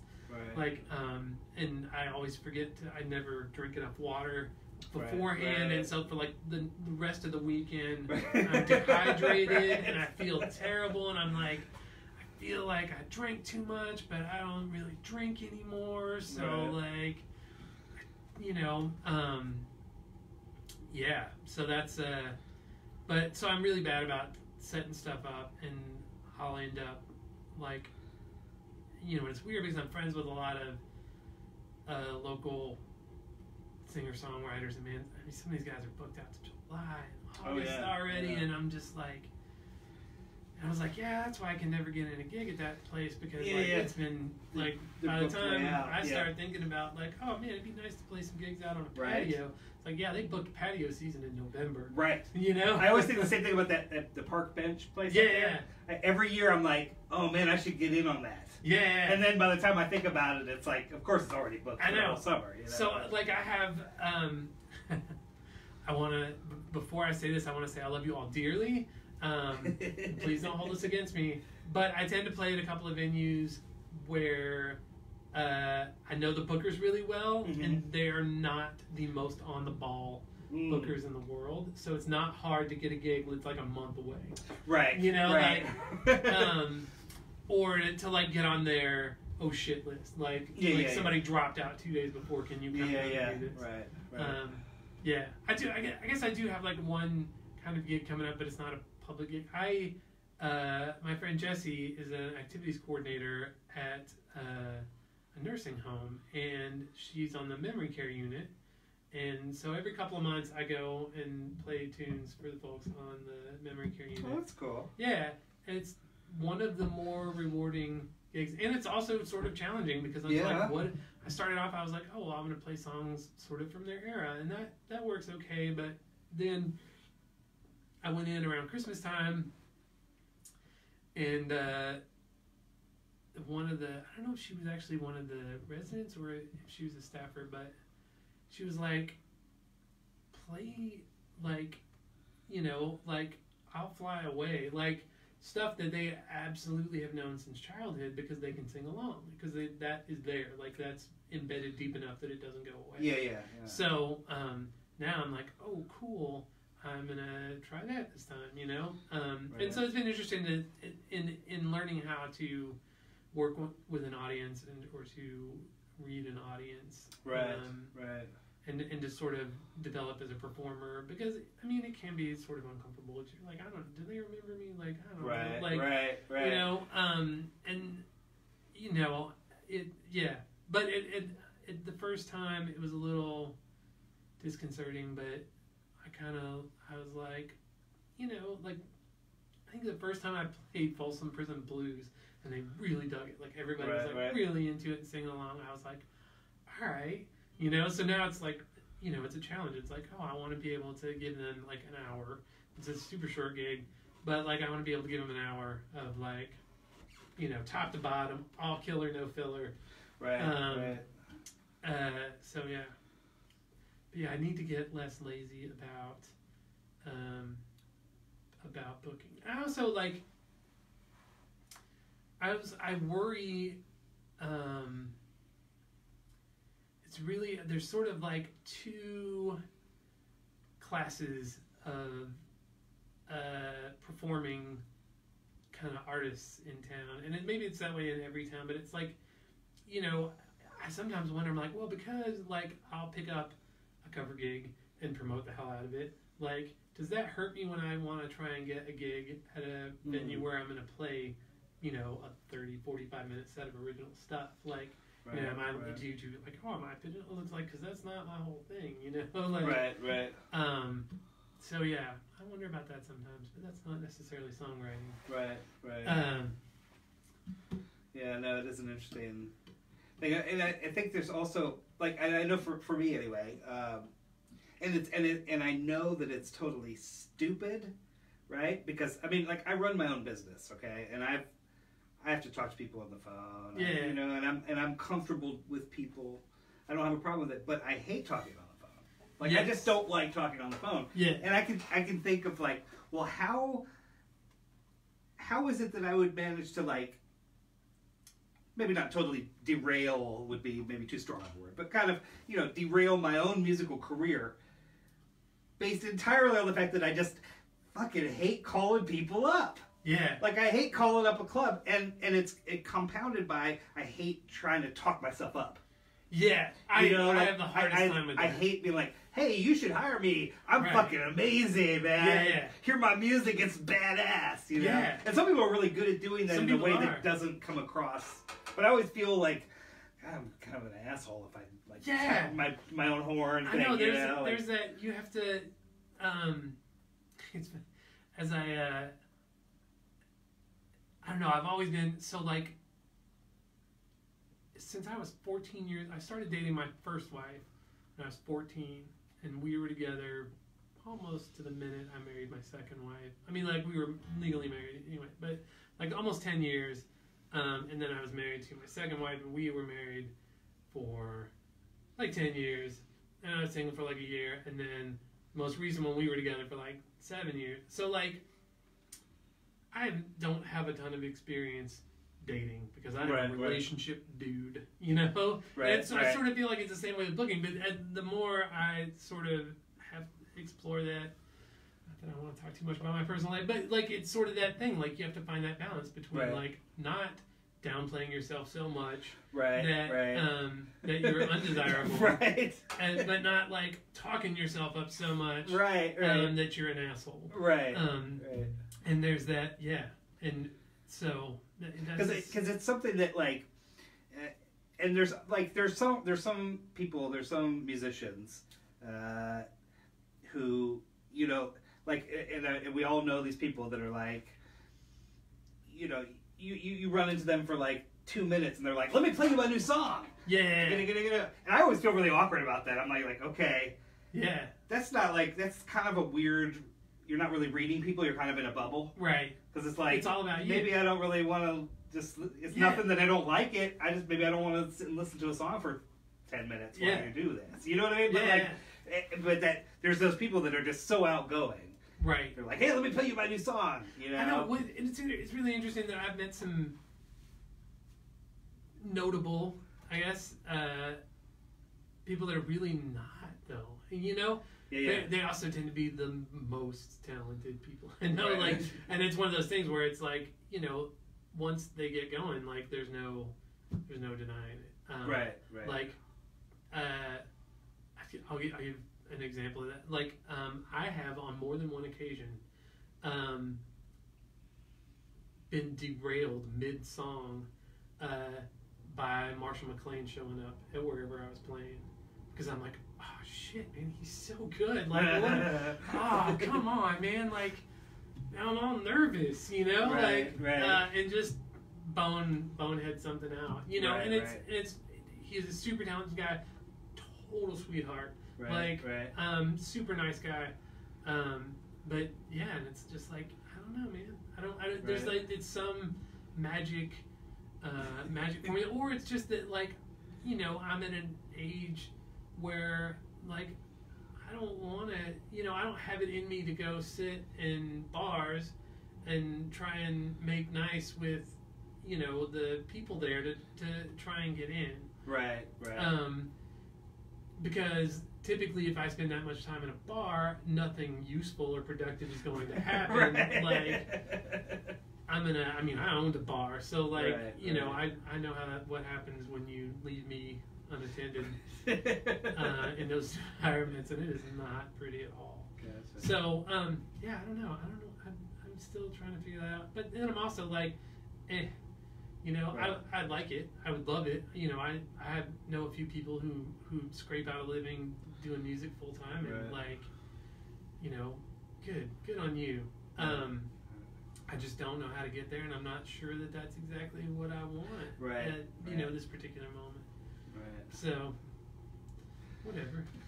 Okay, so back to my questions here. Your questions. I did want to get because we've been really going talking a lot here, which is cool. But I do want to hear more music, so I'm going to kind of shorten up some of the questions.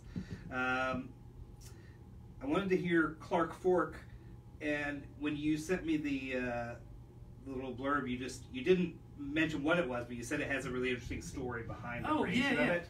So I wanted to kind of get that out of you. I'll tell you this.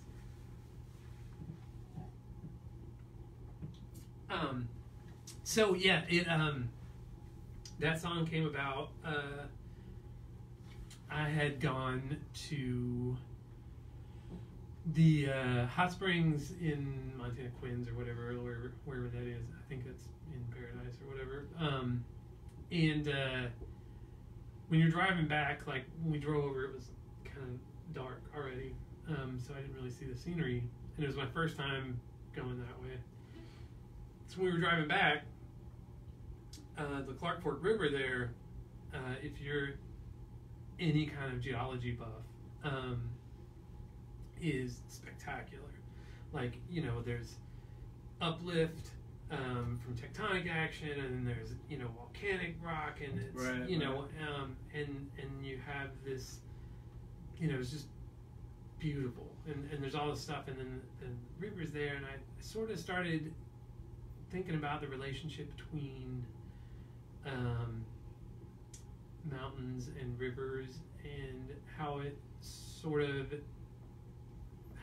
relates to people, and how it relates to relationships, you know. And I was like, you know, well, the river, you know, it gets to do its thing, right? And then I was like, what does the mountain get out of this? You know, like, what is its deal? Like, what does the mountain get out of this relationship? And then it was like, well, I mean, because the river's slowly killing it. Like, it's tearing it apart. It's wearing it down. It's like women, am I right? Oh, it's like partners. Yeah. Whatever yours is. Right. So I was like, what does the mountain get out of it? And I realized, I was like, well, you can go to the beach in Oregon, and you can find pieces of, you know, those mountains. Right. And it was like, well, that through that process, that mountain gets to go somewhere it was never going before. And I was like, that's the thing. Right. You know, that's the ticket, and that's what. And then so the whole song is pretty much just, it sort of ponders that relationship from the mountain's point of view, I guess. Okay. I gotta try to remember how to play. No. I mean, we don't have to do that. So no, I want you to play the song. No, I do. I do want to play it. I was just.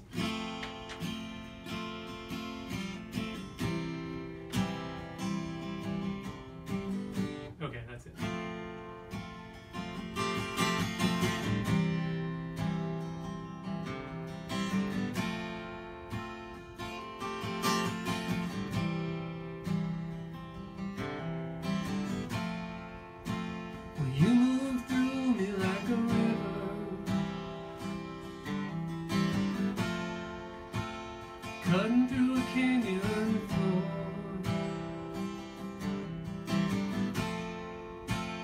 exposing all my layers,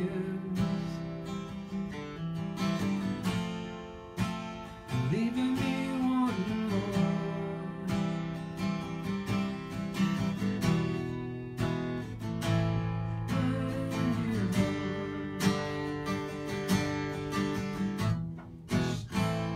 Oh, that's A minor. Okay.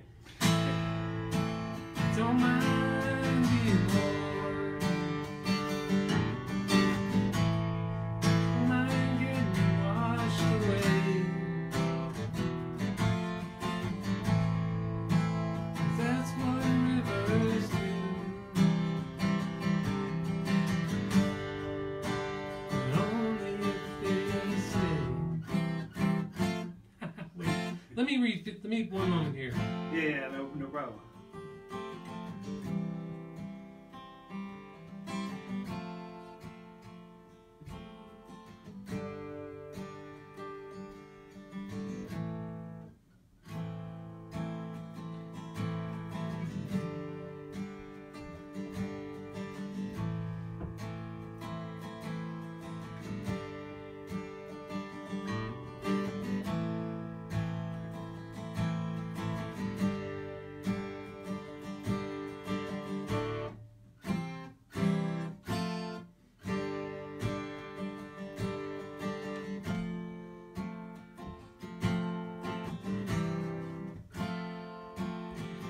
Something like that.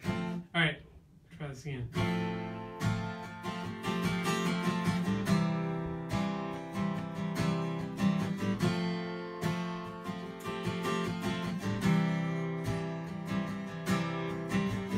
I promise I'm a professional.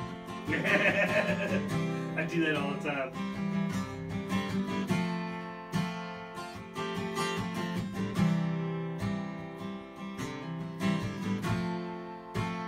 You move through me like a river, cutting through a canyon floor, exposing all my layers, leaving me wanting more. Don't mind being bored.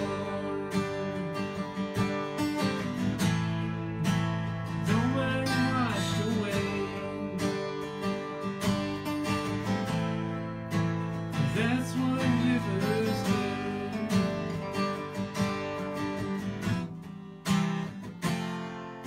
But only if they stay.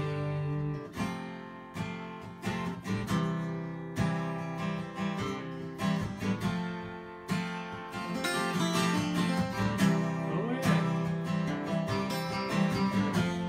I had the progression backwards.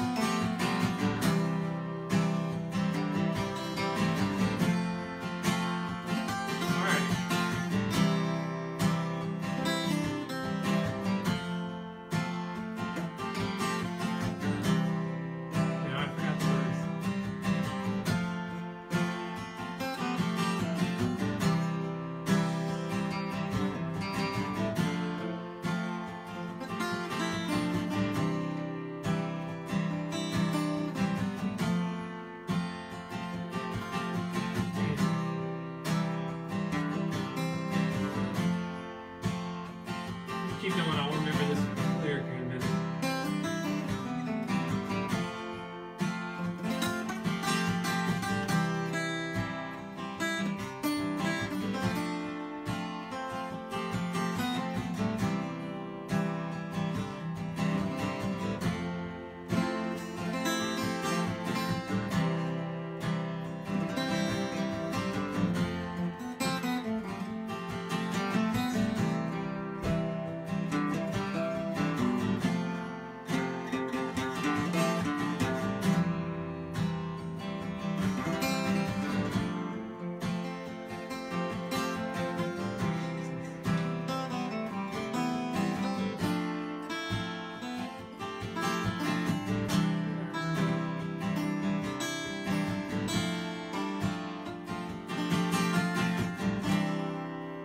Yeah, that has just escaped me. Dude, I have to have an iPad out for all of my songs. Yeah. I'm awful. I know, I'm trying to... What is the second verse? I remember the third one. Third verse, same as the first. Yeah. I hope I wasn't throwing you off. No, you're good, man. I'm always... I can't play lead, really, so it always... I can't either. I love I could just embellish. That's all I Yes. There you go. Man. What is this?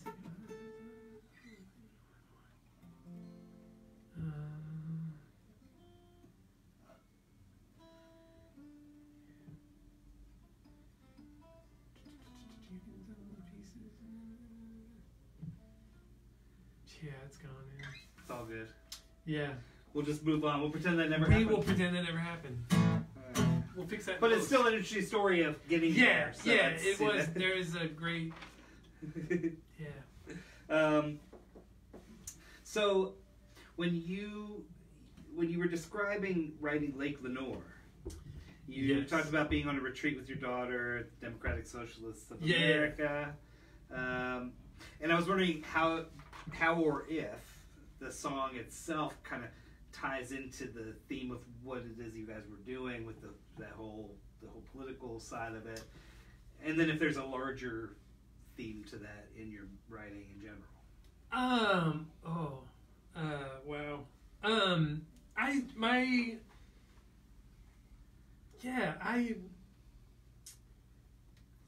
think I kind of mostly leave politics out of my songwriting. Okay. I mean, I'm heavily engaged in the whole thing, you know, in my normal life, and like, you know, I read a lot, so I post stuff that, you know, I'm definitely a person who has opinions, but like, sort of songwriting is a bit of an escape from that, like, you know, and it focuses, I like focusing more on I think that, like, we're at a place now where the problem is that we have forgotten that we have more in common than we have differences, right? Yeah. Like, you know, I have a dear friend. I love her to pieces. She took off work to go take her kid to see Trump when he was in Montana. Like, and like, you know, we could not be farther apart on that. But like, at the end of the day, like, we both want our kids to be happy, right? And we both want our kids to grow up in a world that will sustain them and support them. And like, we may have different ideas about how to get there, but really, you know, we want the same things. We have, and that's the thing. But it's this whole, like, we've made it all in or out, you know. I will say one thing I worry about, you know, with my daughter, and hi Alice, if you happen to listen to this, is that, like, as she pushes farther ideologically in one direction, you know, in my lifetime, like, I've seen the Republican Party remake itself, and you know, they decided, it was really interesting. I was listening to NPR last night, and they were playing a speech, the Bullets or Ballots, from Malcolm X, and he was, you know, at that time Johnson was president. Democrats controlled 2/3, like a full 2/3, veto-proof majority in the Senate, and a huge, like, 100-seat majority in the House, and like, you know, and it was like, man, it took the Republican Party another almost 30 years to crawl out from that, and then since then they have pursued this ideological purity as a way to, you know, resonate with folks. They pick a couple of issues, and then it's like, you have to. It is a hard. It is a yes or no, you know, thing. But as they've done that, like, it's pushed them further and further away from reality, and to the point where nobody knows how to govern anymore. Right. You know, and like, I don't mean to shit on one party or the other, because like I have my issues with the other side too. Yeah, me too. But like, at least they still seem to know how to rally the troops and get shit done. Like, you can say what you want about Nancy Pelosi, she is a fantastically effective speaker. Oh, she's a very effective speaker. Like, that woman is ruthlessly effective. Right. And good, because it gets things done. Right. And I think we need to remember that we're all in this together, and we all want the same thing. We can't agree on how to get there, but those are minor differences. Right. And, I'm tired of...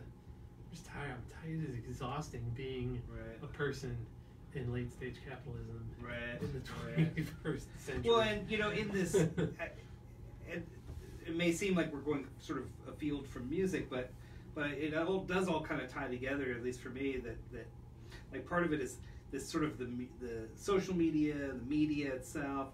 We're in this age where everything's quick, right? Even our consumption of music is quick. People don't buy albums anymore. They stream Spotify. I know, that was... when I was playlisting, I was like, there was a couple where it was like, I put a whole album and I was like, look, here's the deal. There's a couple places where I just put the whole record on there. You need to listen to that in order top to bottom. Right. Like, because you're missing out. And that just doesn't exist anymore. Yeah. But I remember that. I loved that. Like, I can still... Like, I can still tell you that Paradise City was the break on Appetite for Destruction. It was like, then you flip over to sides, flip it over to side B, and like, that was the thing. And Smashing Pumpkins are fantastic at sequencing an album to have you're on a journey. It's not haphazardly thrown together. And now what happens is people put a single out, and then if they bother to put a record out, which increasingly people aren't doing, and that's the other thing is like, people don't write albums anymore. A lot of artists are moving towards, they're like, why would I spend all this money? Like, I can put a single out here and there, and I can tour. Why put the 7 songs nobody's going to pay attention to out if I can do the 3 good songs, 3 singles, and build a tour, which is where artists are making their money these days anyway. Or, I can get that song licensed into whatever, which... I'm sure you and I are on the same page. Like, that used to be, like, you were out of the club. Like, you can't do that. Right. But now it's like, if you want to make a living as a musician, you can. You better do that, yeah. And like, it's, I mean, be choosy about it. But like, anymore. And that's that sort of thing, like, it's idealism is the province of the young and the wealthy. Right. Because they don't, they got whatever, they don't have the same constraints that we do. As much to lose. Right. Yeah. It's. I tend to be a much more pragmatic person these days, and like I realize, I can't have everything I want. I'm never going to get everything I want. I don't want everything I want. Like, I'm at a place now where I look back on my life and I'm like, man, like, I am actually really glad that I dropped out of high school and got my GED and didn't go to college right away, because if I had gone through high school, gone straight to college, did the whole thing, like, I would be an insufferable twat. Like, I would just, like, I was like, oh, if I'd gone out of high school, went to college, gone to law school, like, become an attorney, like, I would not be a person I care much about at this point in my life. And so, like, it's weird though, because you're like, not getting what you want is actually good for you, you know. And it's I for years at my last job, speaking of songwriting, and sort of thinking back to songwriting and not always realizing the impact of it until later.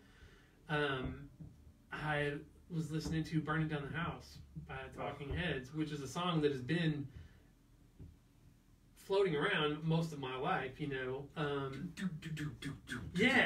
but that like infamous drum roll. I never really got it. I was listening, and I was just at this moment where, and it's like the first lines are, "Watch out, you might get what you're after," and all of a sudden that just, bam! It was like, oh, because I was at a place where it was like, oh well, I had gotten what I wanted. what I thought I wanted, Right, and right. it was like it was killing me. Like Right. you know, it was like I was miserable, and it was just it was bad. It was bad. Right. And it was like, you know what, man, you do have to be careful about that. Right. You have to, you know, Right. be careful what you wish for, because you might get it, and like, you know, and then you're stuck with it. Right. You have to deal with Well, that. that's a theme that that he's touched on in other stuff as well. It Yeah. seems to be something he. Yeah, he you know, does like, it in Naive Melody too. It's sort of that same right, thing. Like, or, oh, I guess this is it. Like, or you know, this is not my beautiful house. right. This is not Once my in a beautiful lifetime. life, right. yeah.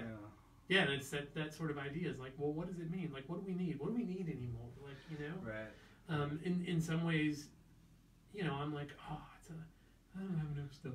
You know, but like, I mean, growing up, dude, I could not imagine an iPhone. Right. Like, Right. even Star Trek couldn't imagine an iPhone. Right, Like, right. you know, like, it's just inconceivable, like how, and in some ways for the better, because now we've, you know, largely democratized information, and you know, we've made it to where, which is, I mean, that's a long-standing theme. Like, you know, one of the when you had balladeers or you had bards, you know, their whole job was to preserve and to tell stories and to disseminate information, you know, and like, and that way there's a noble tradition with songwriting, and some people are great at. Steve Earle's great at it. Like, but it also narrows James the narrative. McMurtry is great about it. Oh yeah, Like, yeah. He's, you know, Springsteen's great at it, but yeah, it does narrow the narrative, and it Right. makes it of its time. Right. You know, Right. and so I think that was sort of I remember when my ex was in grad school, there was somebody had like mentioned texting in a poem or something, you know, and it was like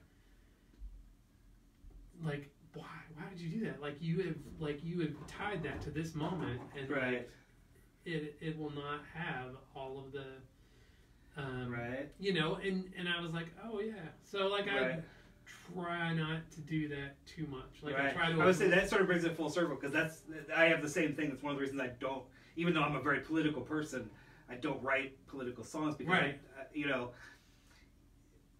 it's hard to be timeless. Yes. When you're like, hey, Trump, blah blah blah, or you know, unless you're Utah Phillips.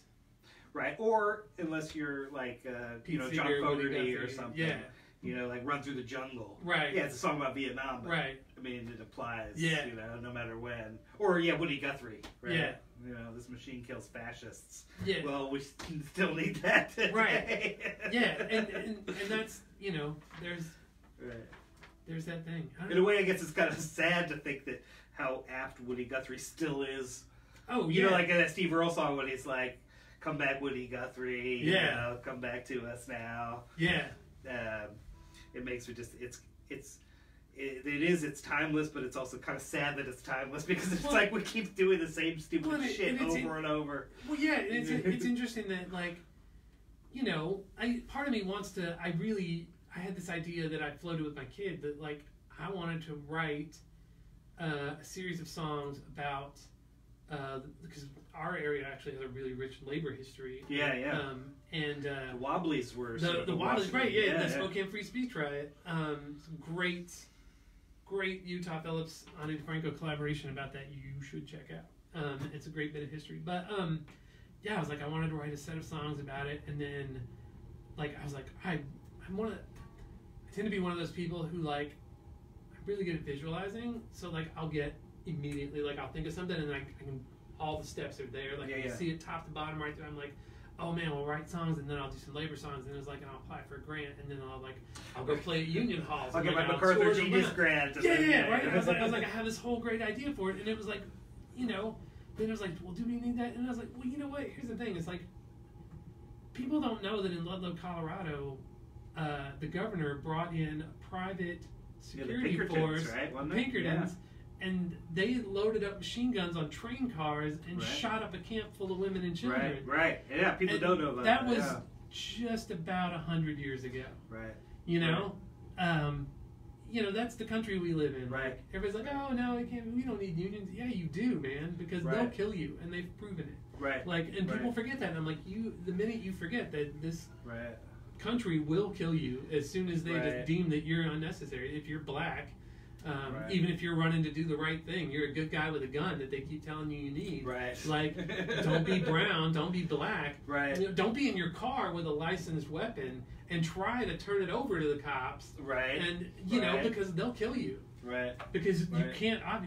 You're not the right Yeah. thing. So yeah, I don't know. Well, it's like how when Reagan was the governor of California, you know, and it was, you know, that suddenly became a pro gun control when the Black Panthers Yes. carried their guns into the state house. Yes. You know, all of a sudden it was like, well, maybe we need gun control after all. Yeah. Right. Let's play a little more music because Okay. it has been a while now. We're going on to 2 hours, which is a long. Oh my goodness. So maybe a couple more songs, and then we'll try and wrap it up. Yeah. Let me. I'm gonna have to pop up the words here for Lake Lenore since I wrote them down.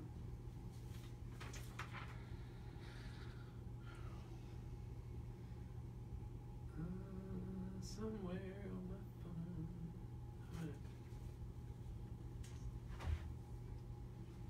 Alright, that's the finger picked one. Damn, I missed my. And I go up here immediately. I'm like, oh wait, Right. wrong side of the capo. All right. Yeah. Is there I just like.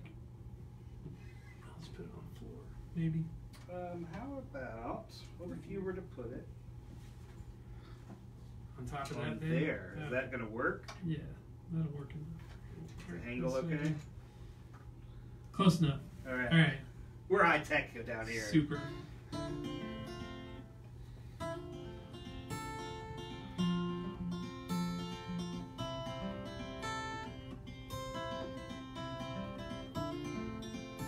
don't think that's right.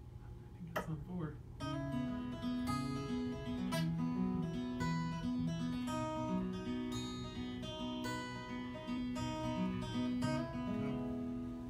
If you could just make sure that doesn't go dark. Okay. All right.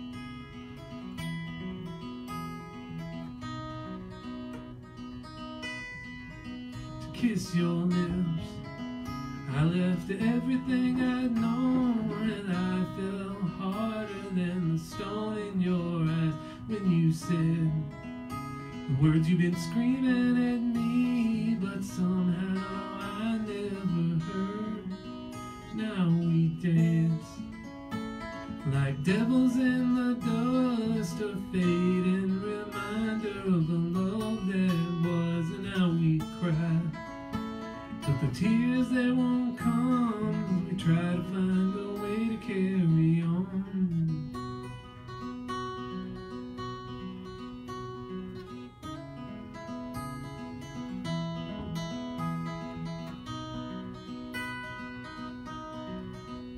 Looking back, guess I'm not surprised. Any fool could see the love fading from your eyes, and you tried to pretend it didn't hurt, but in the end it just didn't work. Now we dance like devils in the dust, a fading reminder of a love that was, but we don't cry. Not the way we used to. I never thought that I'd get over you.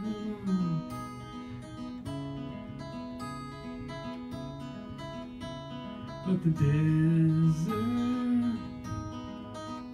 changes things. Yeah, it does. Now we dance like devils in the dust, a fading reminder of a love that was, and we don't cry. Not the way we used to, and I never thought I'd get over you. Now we dance like devils in the dust, a fading reminder of a love that was, but we don't cry. Not the way we used to. I guess that I'm finally over you.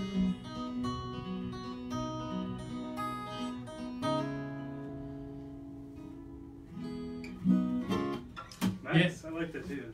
Yeah, so that one was it was the Dust Devils because that weekend ended up being really windy. Like my beloved Habitat tent was just destroyed, completely destroyed by the wind. It was at Dry Falls. It just got super windy, but the little Dust Devils, and I was like, oh yeah, let's do Dust Devils. And so it was fun. Like I sometimes try to,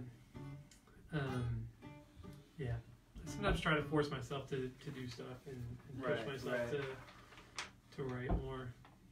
But so we talked a little bit about not being political, but do you feel like in your writing, if you taken sort of the gestalt of it, like, do you feel like you have any sort of overriding themes or recurring ideas that sort of come up? Being a person is hard and messy and complicated, and it hurts a lot of times. Like, I don't have a lot of like super happy songs. Like, I've always struggled with that. Like, it's really hard to because again, it's that whole thing is like feels cheap, right? Like, sun is shining. Right. Grass is green. You know, like it just I don't know, and like. People need it. It's not my thing. Like, I just can't do it. I can't get out of my own way. I can't get over myself. I'm still too fucking cool for school. What about recurring? Like, do you have some metaphors or images that tend to kind of keep coming back into your lyrics? Space plays like rivers. I was gonna say water. I noticed like rivers and that's in there a bunch, and but it's mostly just people stuff. Like, I was like, when's the last time I wrote a song? So, let's see. What is to you the most difficult aspect of songwriting? Like, what do you find the hardest to do? Get out of my own way. Like, allow myself to do it. Like, that's the hardest thing. Like, my friend Glenn Case writes more songs than any. That guy is stupidly prodigious. Yeah, and I was like, I don't even get it. Right, like I can't. I'm like, I don't understand this. Like, I don't know how you do that. Like, I guess I could. Like, and I think that's. I mean, I think it's sort of that thing. Is like, yes, I could sit down and write a song every day. I could sit down and write a few songs every day, probably. But am I going to get enough out of them? Like, am I gonna at the end of it? Am I gonna be like, I did a thing? You know, like, you know, am I gonna feel okay about it? And yeah, I don't know. It was that sort of thing that, like, you just have to do it a bunch of times, and then all of a sudden you'll be good at it. Like, you know, and yeah, I don't know. If I subscribed to that, I would be a much thinner person than I am now. Like, it's easy. You just do this every day. You do the same thing. You get in this routine, and then it goes. And it's like, well, I mean, it's true, right? It is true. Like, yeah, to a degree. And but again, it's like, yes, I could get that, but do I want it? Right. You know, do I want to be able to sit down and like I say, I could, you know, I thought about it, like, we should do this again where we take my notebooks and just find one that's not done and then just do it. Just do it. Just put music to it or put, like, you know, do. I think that would be fun. But, like, yeah, I could sit down and I could force it and I could make it happen and you know, but I don't know that. Because ultimately, this is a selfish thing for me. Like, I'm doing this because I need to get something out. Right. And you get something out of it. Yeah, and it's like I get something out of it, and it's like I want the process to be rewarding, you know. And for me, just cranking a song out isn't that rewarding.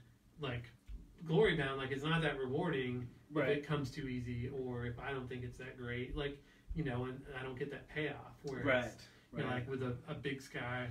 Or a Clark Fork when I can remember to play it.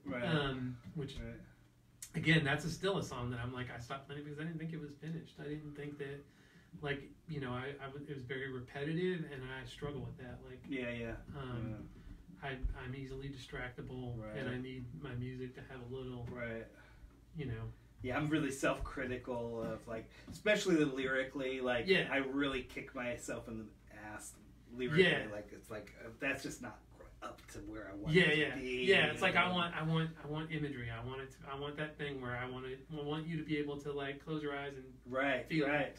And then it's like, but it's like at the same time, it's like I know it is about getting out of your own way. Yeah. You know. So I'm like, look, that guy wrote like, I feel like making love. That's all there is. There's nothing else to it, and it was a big hit.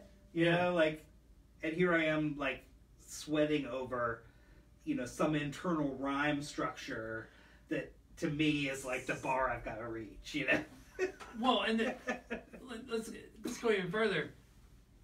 Somebody is getting really rich off Baby Shark. Right. You know? Right.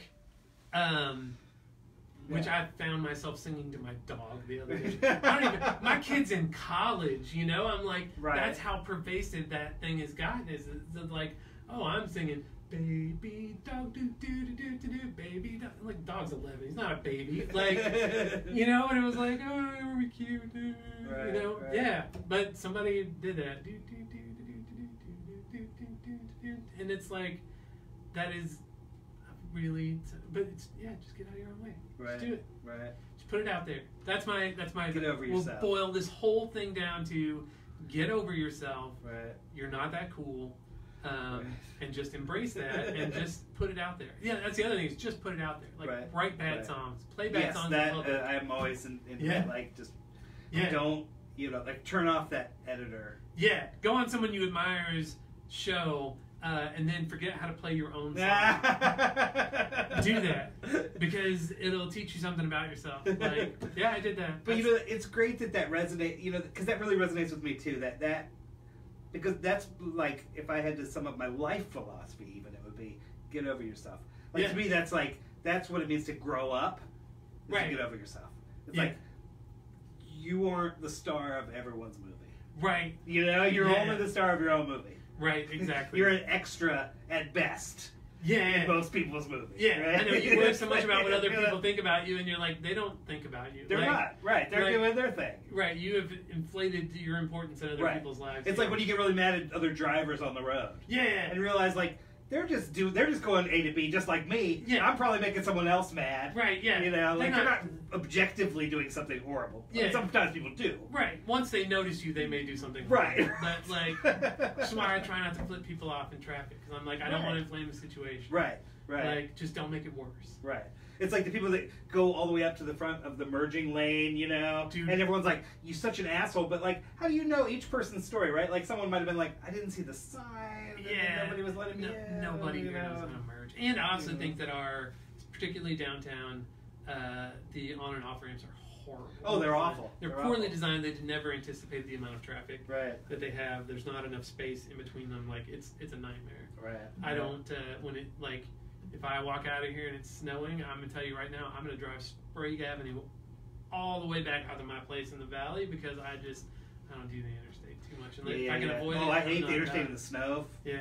I used to live in the Monroe district and work downtown, and I thought that was great because I could bike to work in like 15, 20 minutes. Like, and, you know, now I live half mile from my office, you know, out in the valley, but, you know, it's just, I'm not a big driver, but all my friends and everything's still in town, so I find myself driving a lot more than I want to. I hear that.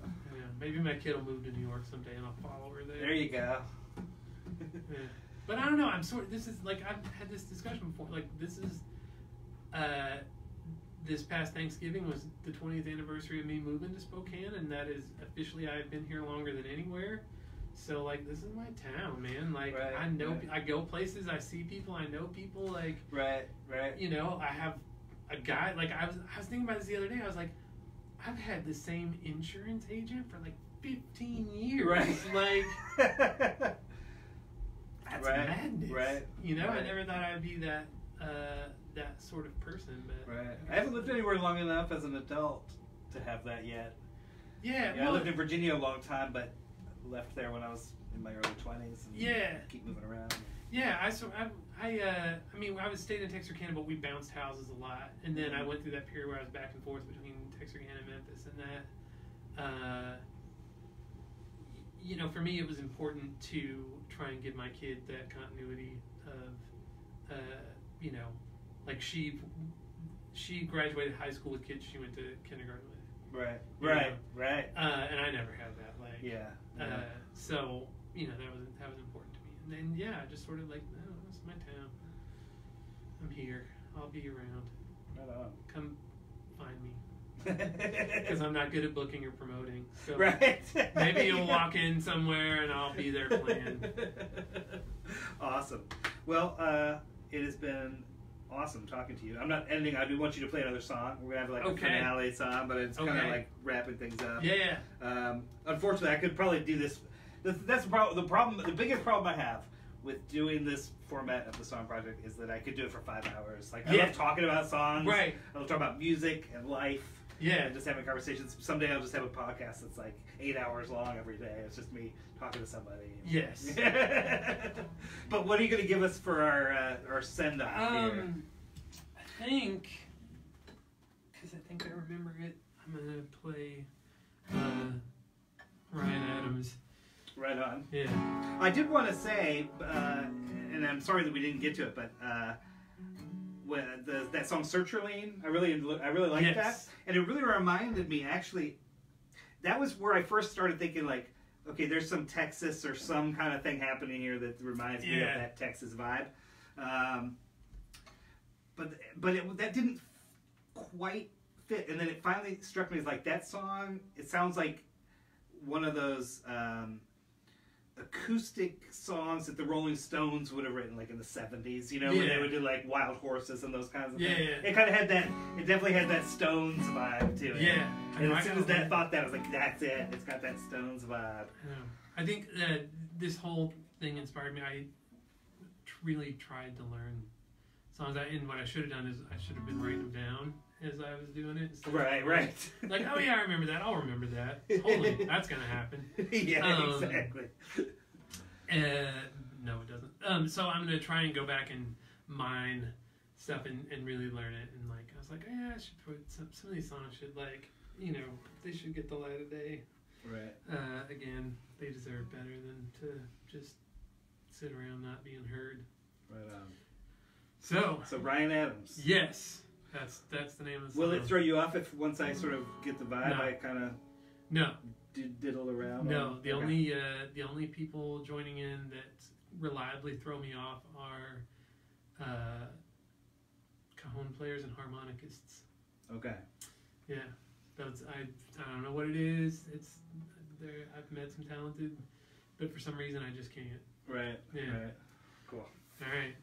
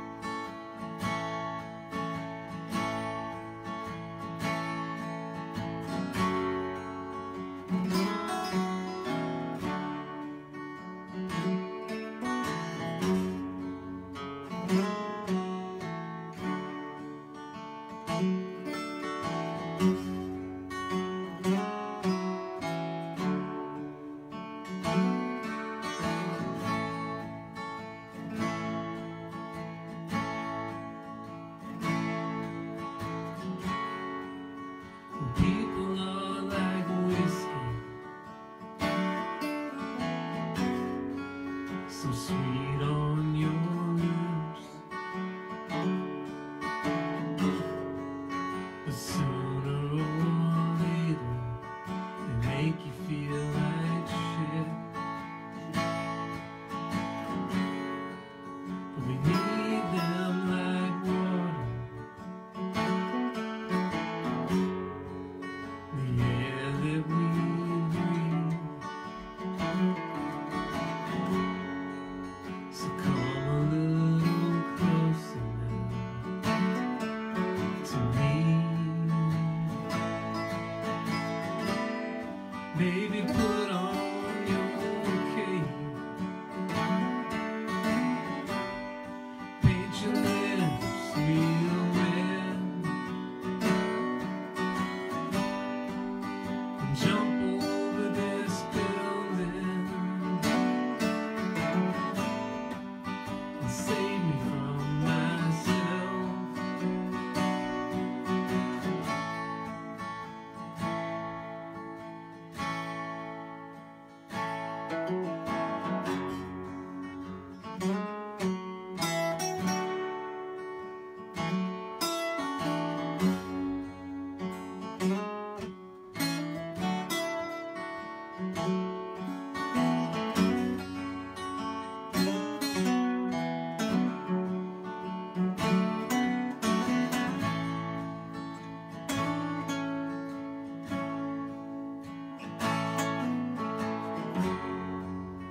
And does it get lonely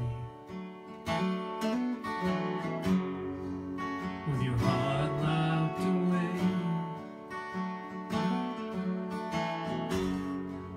in a fortress of solitude in a land far away?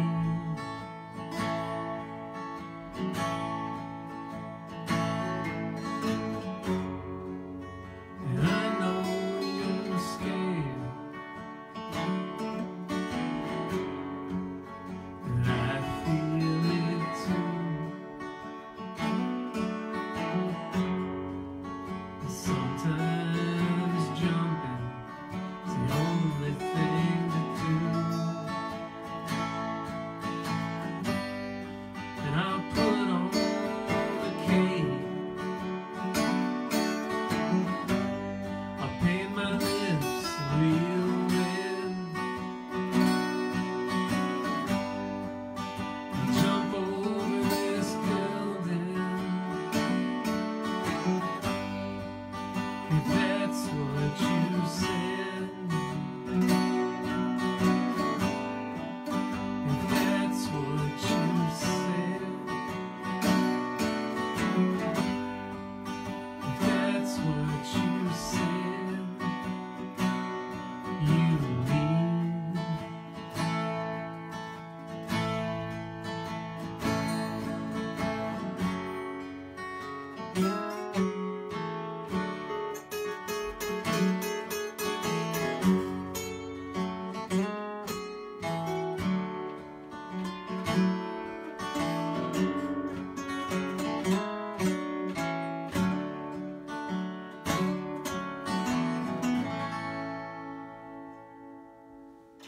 Yeah, nice one. Yeah. Awesome, awesome. Well, Lucas McIntyre, Mr. it's Dirk. been awesome. Thank you so much for coming out. I am thrilled to have done it. Okay, so good night to the now it's 12.7 billion viewers. Wow. Yeah, we've exceeded the population of the Earth. Man. People are tuning in from We're Alpha Centauri. Beaming into space. So we'll see you guys next week. Maybe I'll get on Valentine's Day, or maybe I'll be out with my wife. But I don't really like to go out on Valentine's Day that much because It's crowded. it's just And yeah, there's all the stuff. yeah. Yeah. And we treat each other good every day, so That's there you go, man. don't need a special day for it. In fact, I think what would, in protest of that kind of the consumerist capitalist bullshit, That's right. we're gonna actually like do the opposite. So we're just gonna like Stand go on- off on our own and not even look or talk at each other. just to protest Valentine's Day. Yeah. If you want to, at this point in your life, if you want to do something really romantic with your wife, like just watch the Hallmark Channel and fold laundry with her. Oh, And like, yeah, man. I've been married 3 times. I know how it Yeah. works. I don't know why I can't sustain it, but at this point, I know how it's supposed to work. Right. I'm just something in the execution. Just Yeah. yeah. I was just thinking that the other day how the last time I dated or went out on a date with a woman who wasn't my wife was in the 1980s. Wow. Fucking 1980s, dude. Because I met her, I mean, maybe early 90. I can't remember if I was dating somebody. Did you do like a Ross and Rachel thing? No, it wasn't. Because I met her in May of 90 and we got married in October of 90. Man, that's... Oh, dude, I met her in May. She was pregnant by July, I think, and then we got married in October. So kind of amazing that we've come this far, almost 30 years. That is remarkable. But I wasn't dating anybody at the time, so I think it really was actually the 1980s that I last had a girlfriend besides my lovely partner. Partner in crime. All right. Thank you again. My pleasure. Off into the darkness we go here.